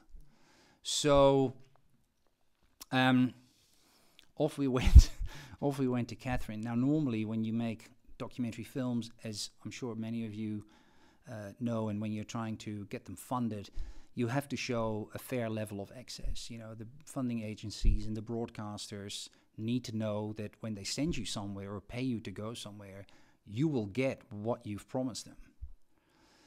So this is always a bit of a tricky issue, because, you know, documentary films, you know, you always make 3 of them.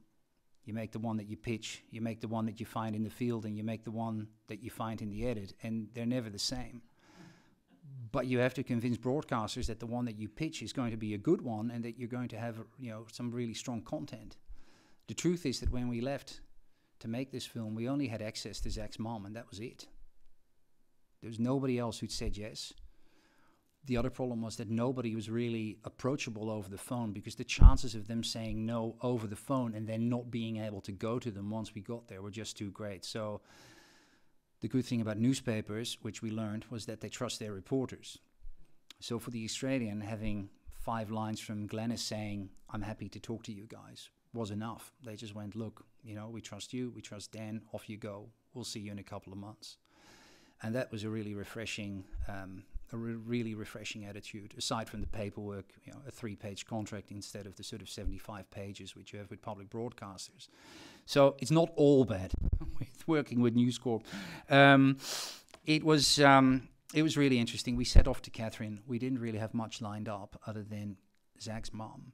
And I was talking earlier about, you know, your networks of friends and mates and people who work in various jobs and have access to stories and things like that. That played out here as well, because when I was telling one of my friends about this story, he said, "Oh, I actually know a lawyer who's looking into Zach's case as part of an innocence type of project at the Charles Darwin University, and I think she's got the full brief of evidence with all the police materials." Called her, she said, "Yes, come over, have a look," and this brief of evidence just turned out to be a treasure trove of material, just incredible. And it had been lying dormant for years, because this story, you know, is now, 8 or 9 years old, and nobody had touched this material, nobody had looked at it. So there were police interviews, audio interviews. It was just fantastic. Then we asked the judge, the Supreme Court judge who had written the judgment, whether he would be interviewed. He said yes, which was rare because he's a sitting judge. We asked him if we could get access to the audio recordings of the trial, to which he said yes. So we got all of those audio recordings. And slowly this sort of, you know, wealth of material started to build up. And then things in Katherine started to fall into place. People started saying yes. We had an extraordinary afternoon with the Nichiforo family. So they're a very powerful family, mango growers, graziers. And they were also well known for not liking the media. They had not liked John Saffron's piece at all. Nino Nichiforo, the brother of the victim who owns the big house there, is married to a really lovely lady who collects life-size cement animals from Africa. And when you drive up to the house, it's like going on safari, but the kind of sort of safari we're going to have to do in, you know, a couple of years if we don't improve our environmental performance, because everything was dead. But it's just a really quite bizarre entry. But Saffron had really played on that in his piece, and it had really hurt her badly. So when we showed up, they were ready to kick us out. But, you know, it was one of these funny things where Nino was sort of struggling with hospitality on the one hand, you know, Northern Territory trade, and on the other hand, hating our guts before he'd spoken to us. And he literally came out and he said, "I don't care what you've got to say, I'm going to kick you out. First we're going to have a beer." So we ended up in Nino's house, spent hours with him. The photographs came out, the photo albums. There were photographs of his auntie with Al Capone. It got weirder and weirder. But you know what? It was one of these days when you think, "Fuck, this is just," you know, my very first boss in television at CNN used to say, you know, you know, you couldn't make it up, you know. And it's like, I can't believe they're paying me to do this. And that was one of these days where you're like, wow, you know, it's such a privilege to do this, you know, to have a license to be nosy and to just experience all these amazing things. And anyhow, so I digress a little bit, but we got the family lined up of the victim. We heard their side of the story. Everybody eventually in town decided to talk. It became a bit of a thing because it's a small town and everybody knew we're there. So I'll run one more clip, and then I'll tell you a little bit about the aftermath of the series and what it did and the sort of campaign element of it. Shall we play it? Chris Malishko took the stand. So I decided the killing of Ray needed to be done now. So I started loading everything into the van. I started with a wrench, a baseball bat and a steel pipe. And did Zach have some conversation with you about that stage? Yes, he did. He came outside and he told me he couldn't help me anymore. I asked him if he was sure that he couldn't do it, and he told me that he just couldn't help kill someone. I told him that I understood, and I dropped Zach off at his house. This was the first time the authorities had heard this version of events. What else happened in the conversation? Is this the extent of it that you've told us today? You can't remember anything else? About what exactly? Conversation you had with Mr. Malishko at the van at the time the weapons were being put in, when you said, "I'm sorry, I can't do this anymore." Yes, that was it. You didn't try to stop him? You didn't try to discourage him? No. You didn't say, "Go to the police, Chris, there are other ways to deal with Ray"? No. I just wanted to go home. Chris was my best friend, and I couldn't wait for him to take me home. Zach's defence lawyers tell me the laws here in the Northern Territory mean it really didn't matter to the jury if Zach was there or not when the killing took place. From what you're saying, the way the law works, they could have themselves thought that Zach wasn't there. They could have believed everything he said, everything you said, but they still had to find him guilty because the law said... Directions from the judge. The judge told them you have to find him guilty because he was part of the planning and he didn't pick up the phone and tell the police. That's right. They were directed by the judge. So he got... Even if they believed he physically wasn't there, they had to find out. That's right. The lawyers say their only option was asking the jury to do something unthinkable. You know, what we were saying was, look, you know, that may be the situation. Yeah. But you have the power as a jury to just look beyond that and just say, look, we're not going to be towed down that road. But then you're asking them to ignore the law. Well, sometimes justice requires the law to be ignored because of the injustice of the law. I mean, the application of that law created a severe injustice. A significant injustice puts a person in jail for life, and he wasn't there. He didn't do it. Now, tell me, where is the justice in that? Were you surprised with the verdict? Yes, I was. Yeah.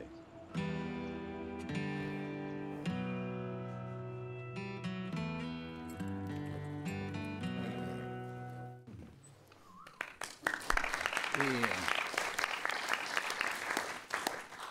So basically, what happens? The story went out, or the story. The 6 episodes were released all in one go behind the paywall for a weekend. That weekend, on the Saturday, the Australian ran a front page story which took up half the page on Zach and his family and his situation. And then throughout the week continued to run front page stories that Dan wrote about the case, things that we had learned since we got into edit, and different elements of the film that we thought would be good to highlight in print. What started happening is that in the NT, a lot of people started talking about this. Within a couple of days after the series was released, the government confirmed that they were open to reviewing mandatory sentencing laws. Within a couple of days after that, the opposition had also publicly stated that they were now open to reviewing mandatory sentencing laws and that they would be looking at it. And this was the first time in 30 years that both sides of politics at the same time had agreed to do this. And in fact, the president of the Criminal Lawyers Association of the NT, Russell Goldflam, tweeted that day, and he said, 30 years I've been trying to do this, finally a tipping point, extraordinary, that kind of thing. And I don't say that to pat ourselves on the back. Why I'm saying that is because it shows the power of a campaign backed by a national newspaper, and if it's used for the right purposes, it can be extraordinarily powerful.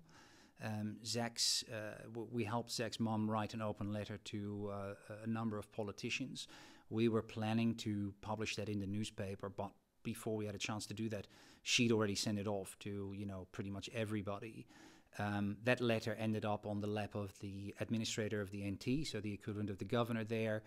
And he saw that as an application to open a mercy plea case. So what's happening now is that the Attorney General's committee, who now has to look at that, will review Zach's case. It could take a long time, but they will look at whether or not he can be released early based on the circumstances of the case. And also because the judge himself, in his judgment, had called on the NT administrator and said, I would like you to review this case and let Zach out after 12 years instead of 20, because 12 is probably closer to what he would have gotten if we didn't have these laws. So that he would at least be punished for the fact that he was part of the planning, but would also be rewarded, quote unquote, for the fact that he walked away from it and not be treated as a murderer. So that's now all in motion, and things just, really, really started to happen very quickly. Now, the question, of course, is, what is it going to lead to in the long term? It's very easy for politicians to say during that week, look, we're going to change it and review it, and whether or not it's all going to happen, I don't know, but it has certainly built momentum that hasn't stopped yet. The great thing about these video projects as well is that, you entered them for awards, you entered them for all kinds of things, and you do that because it keeps your project alive and it keeps your project in the public eye. So this was just nominated for something called the Golden Nymphs in Monte Carlo, which means that it's going to be shown during that TV festival to an entirely new audience. Virgin Atlantic just bought it. It's going to be on all their flights for a couple of months. And, and that is not special. That happens with a lot of documentaries that get produced for television or for the newspaper. For digital. But, in our case, it's especially gratifying because we know that, you know, it means that people in the Northern Territory will have to stay on it because the public will stay aware of the story. So I guess that's sort of what I wanted to say about that. Sorry if I sort of drifted off into weird corners every now and then, but probably because I didn't prepare it. But thank you very much for listening, and my congrats to all the other people who were up here. It's just terrific work, and it's just great to you know, see that sort of spirited work, and anyhow, makes me very glad to be part of this community. Thanks.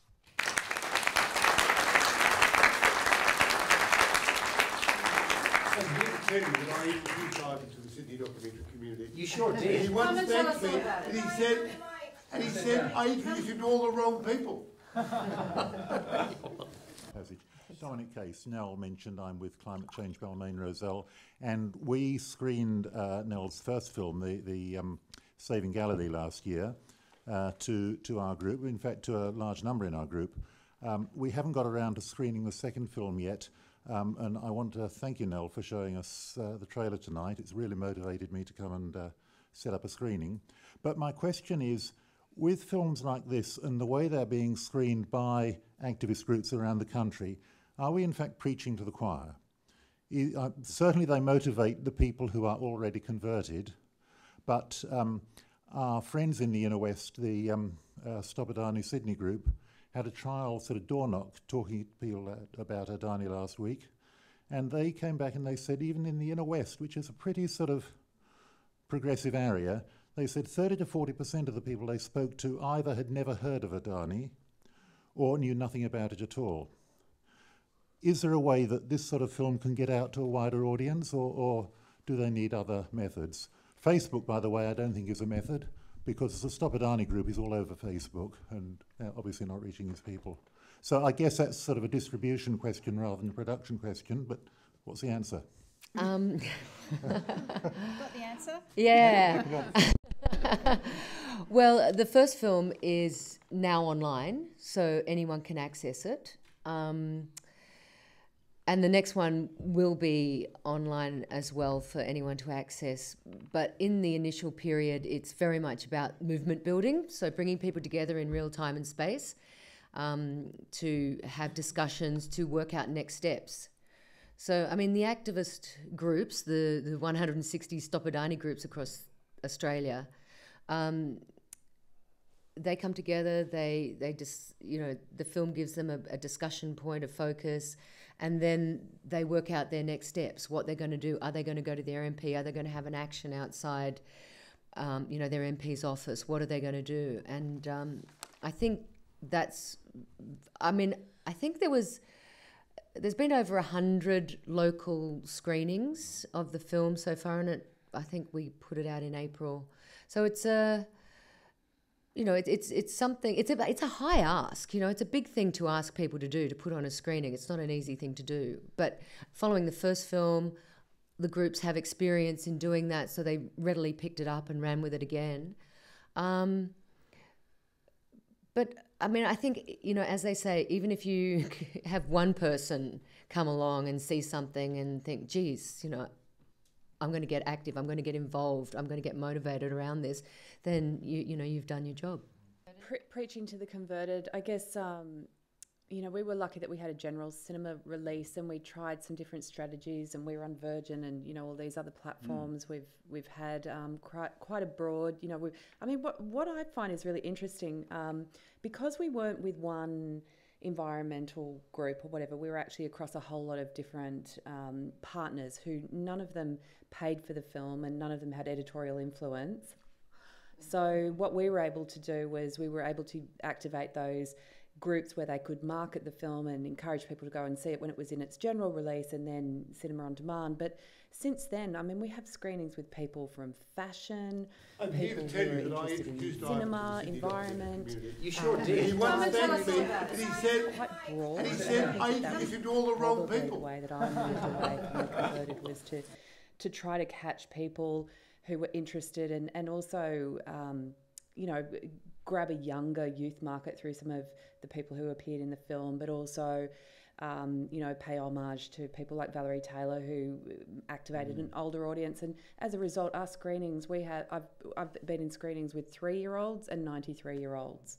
And we're in schools. We've got 6,500 schools who have taken our short films and have used those as teaching aids, and we spent $100,000 on our education campaign alone. So that's, I guess, how we tried to infiltrate. Well, I'll just add quickly to that. Doing a series about mandatory sentencing and kind of saying that it's crap, which is traditionally seen as a left-wing cause, and doing that for a right-wing newspaper was really effective, because we would have never reached those type of viewers if we had done this for The Guardian online, for instance.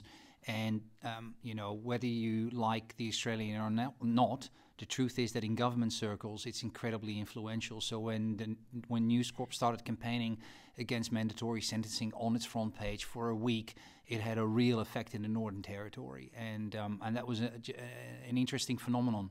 So it's good to, I guess, to keep an open mind about these things when you're trying to work out where to place your stories and who to work with.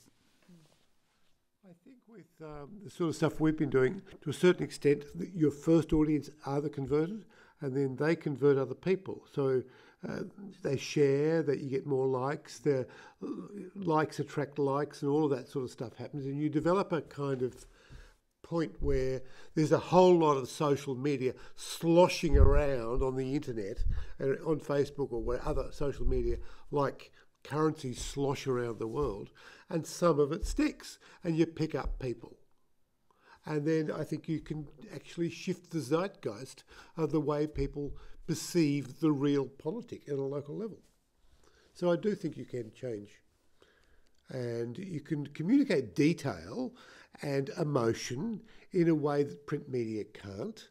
And if someone who you respect or like or want to see something of, you find them funny and engaging and, all of the good old-fashioned showbiz values, colour and movement, it kind of works. It self-replicates.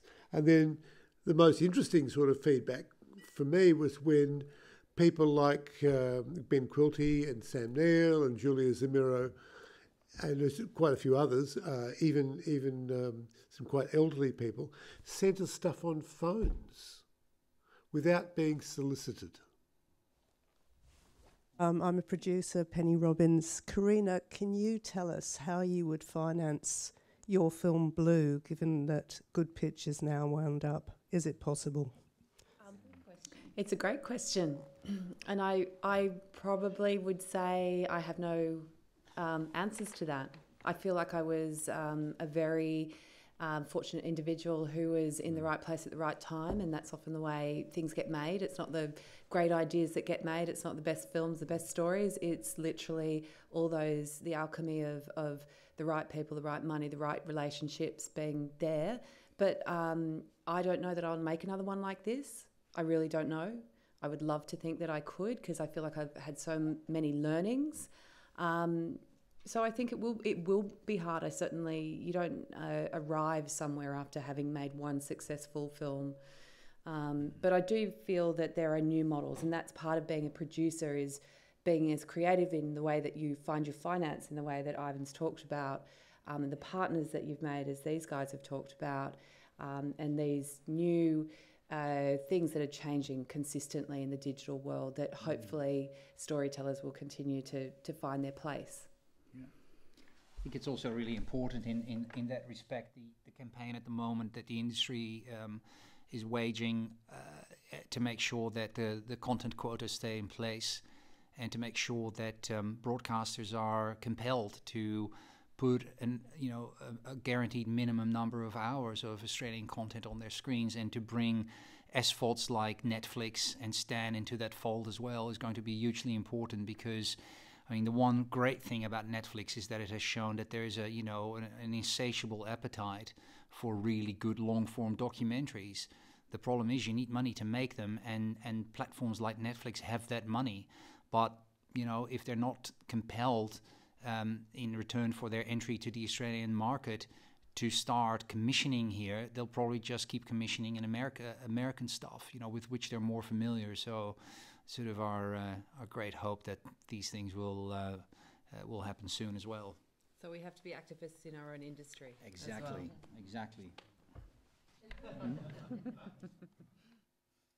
anyone who doesn't know, I think Good Pitch from 2014 raised more than $14 million using that model of getting philanthropists into the room with documentary filmmakers, which really worked in its moment, and did start in Britain with the BritDoc project. But as the filmmakers have said, we have to keep reinventing new models as the landscape shifts.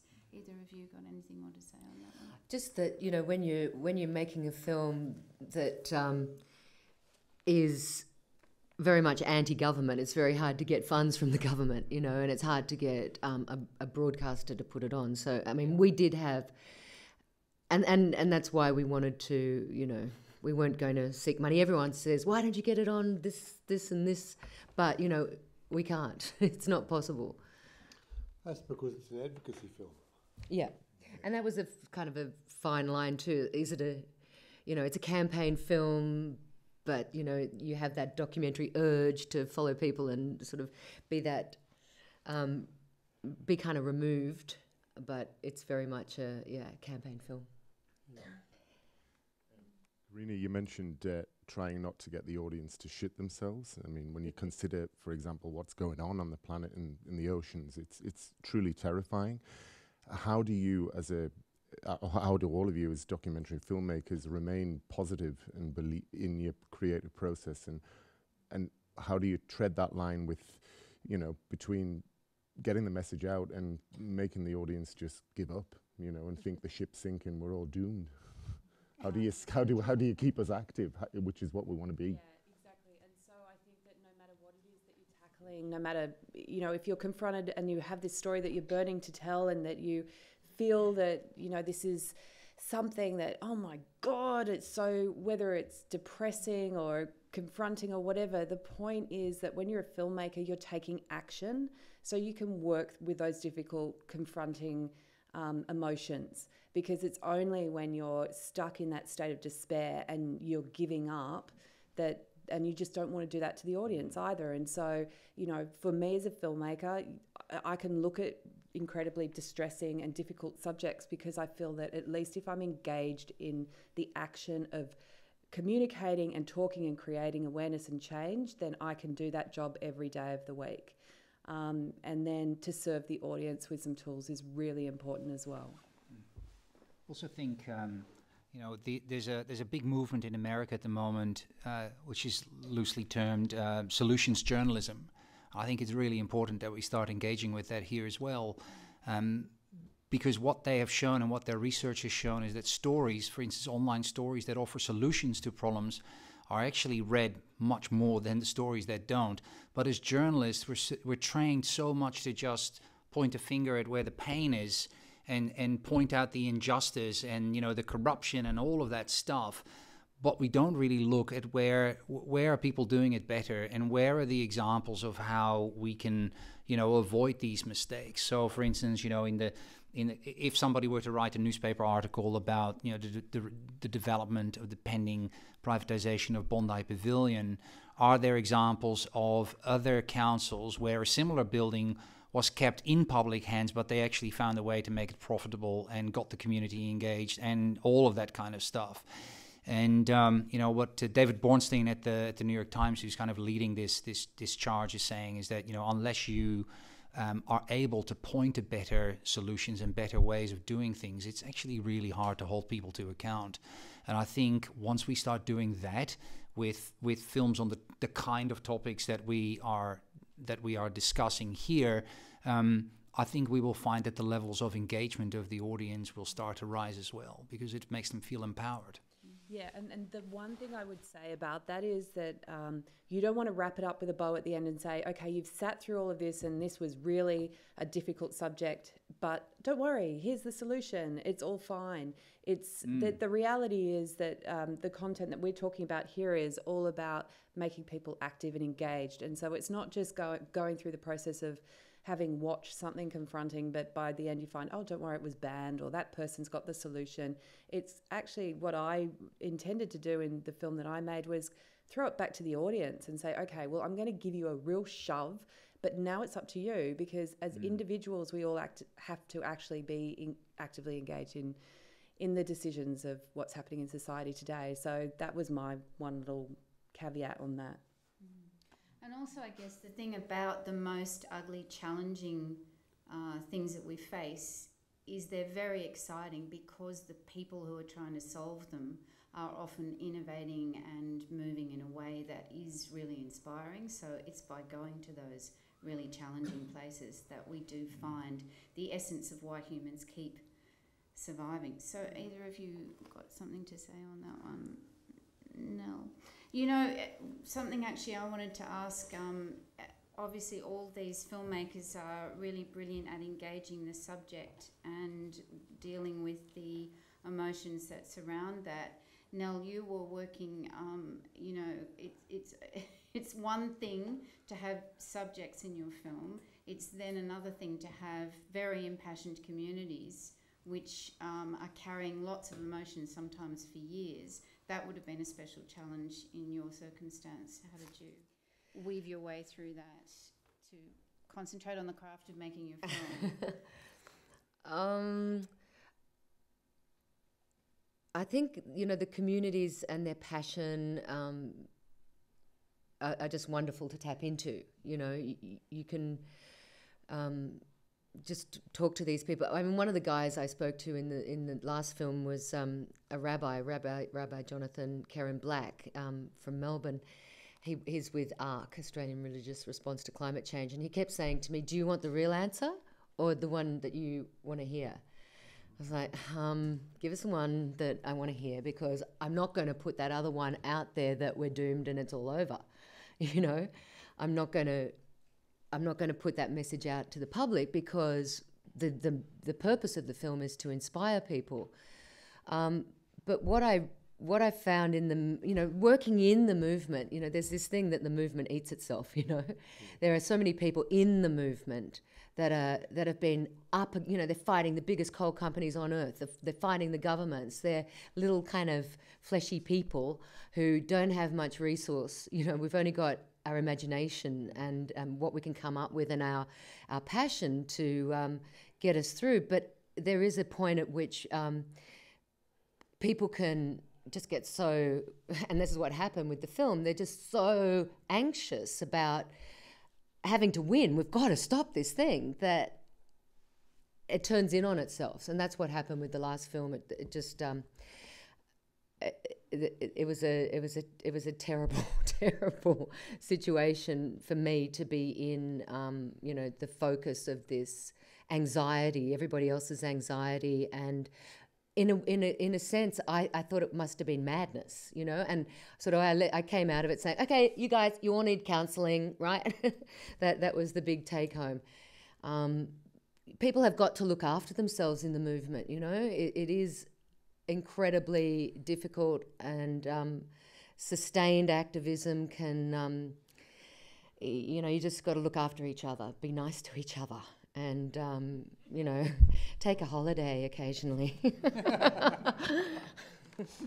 I guess what I would have to say at this point is I didn't have any of those extraordinary conundrum that goes with the neuroses of longer form storytelling. I've done longer form storytelling, and it can get neurotic, you know, particularly when there are big vested interests. I had a little core group. I didn't want any more than 5 minutes of any one person. Stick your mug up here and say something. The shot of Pat, she was on the way to the beach. I grabbed Pat walking past. She's looking like a drowned rat, and she went straight down the barrel, completely unedited. So for me, you know, it wasn't about any of the fluff or presentation. It was just about from the heart.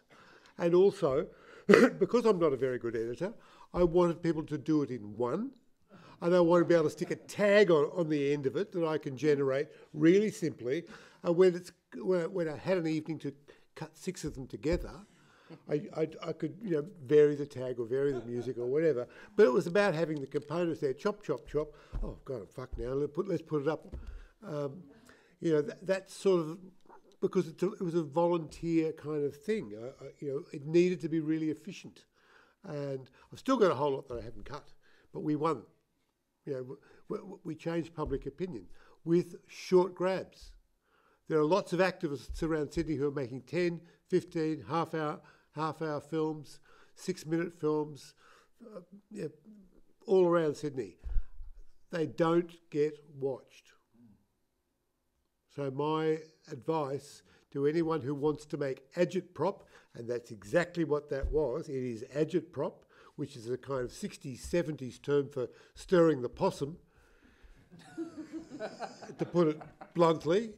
Agitprop, stirring shit and presenting passion and opinion as effectively as you can. Keep it short, keep it simple, use celebrity shamelessly, and have the common touch at all times, and go for it. Good on you, Mark.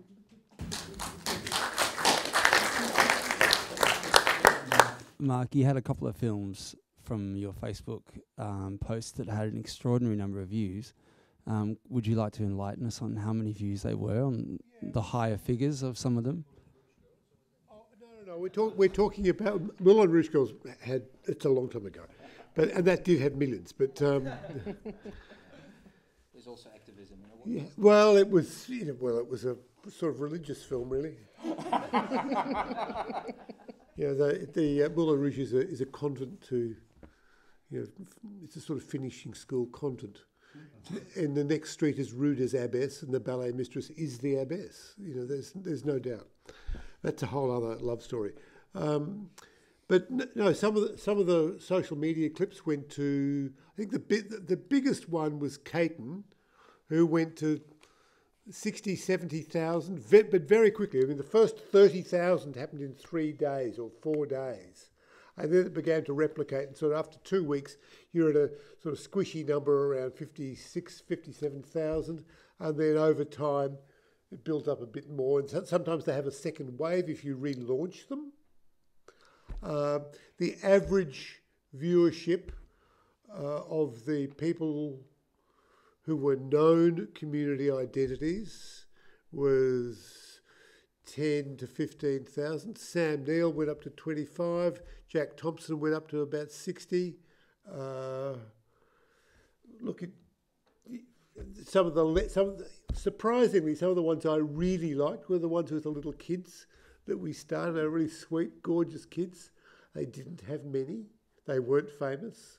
And they were probably watched by a few mums. Yeah, I think I did a little clip with Michael Caton as well in the Tony Windsor campaign. It had about 150,000 views pretty quickly. Exactly. Yeah, exactly. He's an amazing guy. There's not many celebrities that will step forward for a cause, and he's an exception. And he has the common touch. Yeah, people and the like castle, him. of course. Yeah. That is just. It speaks to all the stories. But you can write something for Michael, and he will sort of look at it and go, "Oh yeah, Gouldy," and walk away for a minute, and give him a couple of points, and he'll come back with something that's actually quite poetic and nail it in one. And then if he fucks up, and you sort of, "Can we do another one?" Actually, they get worse. So go with the first one, and try not to edit the performance at all. I think it's really interesting that it's something that we're just skirting around here too, as well as in this information heavy age when so many people, and someone mentioned that, there was a percentage of people who'd never even heard of Adani. People actually do lock down. There's only so much they can absorb. But how these filmmakers are using the attention span deficit to work with that, to make something that is 6 parts, 12 minutes, or to make a very, very short clip, and yet still make sure that there is meaningful content in there, is really the challenge of being able to keep working with your audience and changing the form to kind of meet that without kind of giving up and going, well, it's impossible, nobody will listen to anything with any meaning that goes past. There's so much rubbish out there, there's so much noise. You can cut through that, and the Queen and Zach Grieve shows that, and so do these other instances. Oh, look, a comment about social media, if I may. If you look at the metrics and really analyse the metrics, you discover that a lot of people watch stuff with the sound off. So you will notice more and more the more savvy social media users are subtitling everything. Just curious with Karina, I followed Blue since it was launched at Sydney Film Fest, and noticing the campaign that you've had, the call to action campaign, I was just curious what you thought was the most effective part of that campaign. I was also curious about what you mentioned earlier, being that you said you had, oh thanks Mark, that's very nice of you, catering to my height. You had about 100 school education programs. I was just curious to know more about what those entailed and how the results went. So the film looks at a whole lot of key issues, but plastic pollution by far has been the real activation point, and you would have found this too, Ruth. It's the ability for the individual to go home and actively make a change in their life. But the way that individuals then build communities, and that change is now filtering through. And, you know, it came out at a great time where we had war on waste and all kinds of things where communities were being activated. So of the issues, that's been the one that has been the easiest for people to get their hands on. Schools, 6,500 schools through Cool Australia, where we have done lesson plans on ocean sustainability issues from kindergarten through to year 11. Free resources, 20 short films, bam.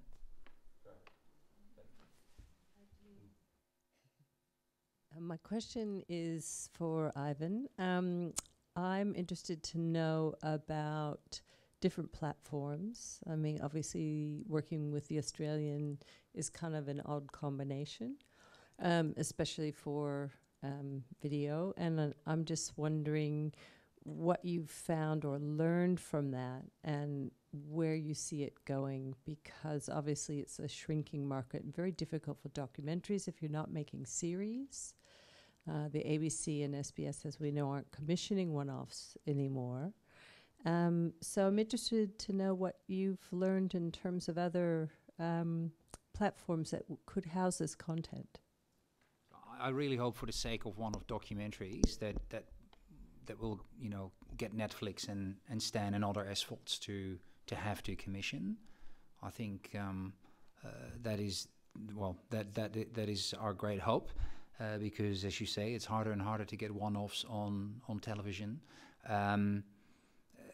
It's really hard to know. Like, interestingly, when we did our series for the Australian, while it caused a lot of noise, a lot of that noise was actually created by the newspaper coverage rather than the series.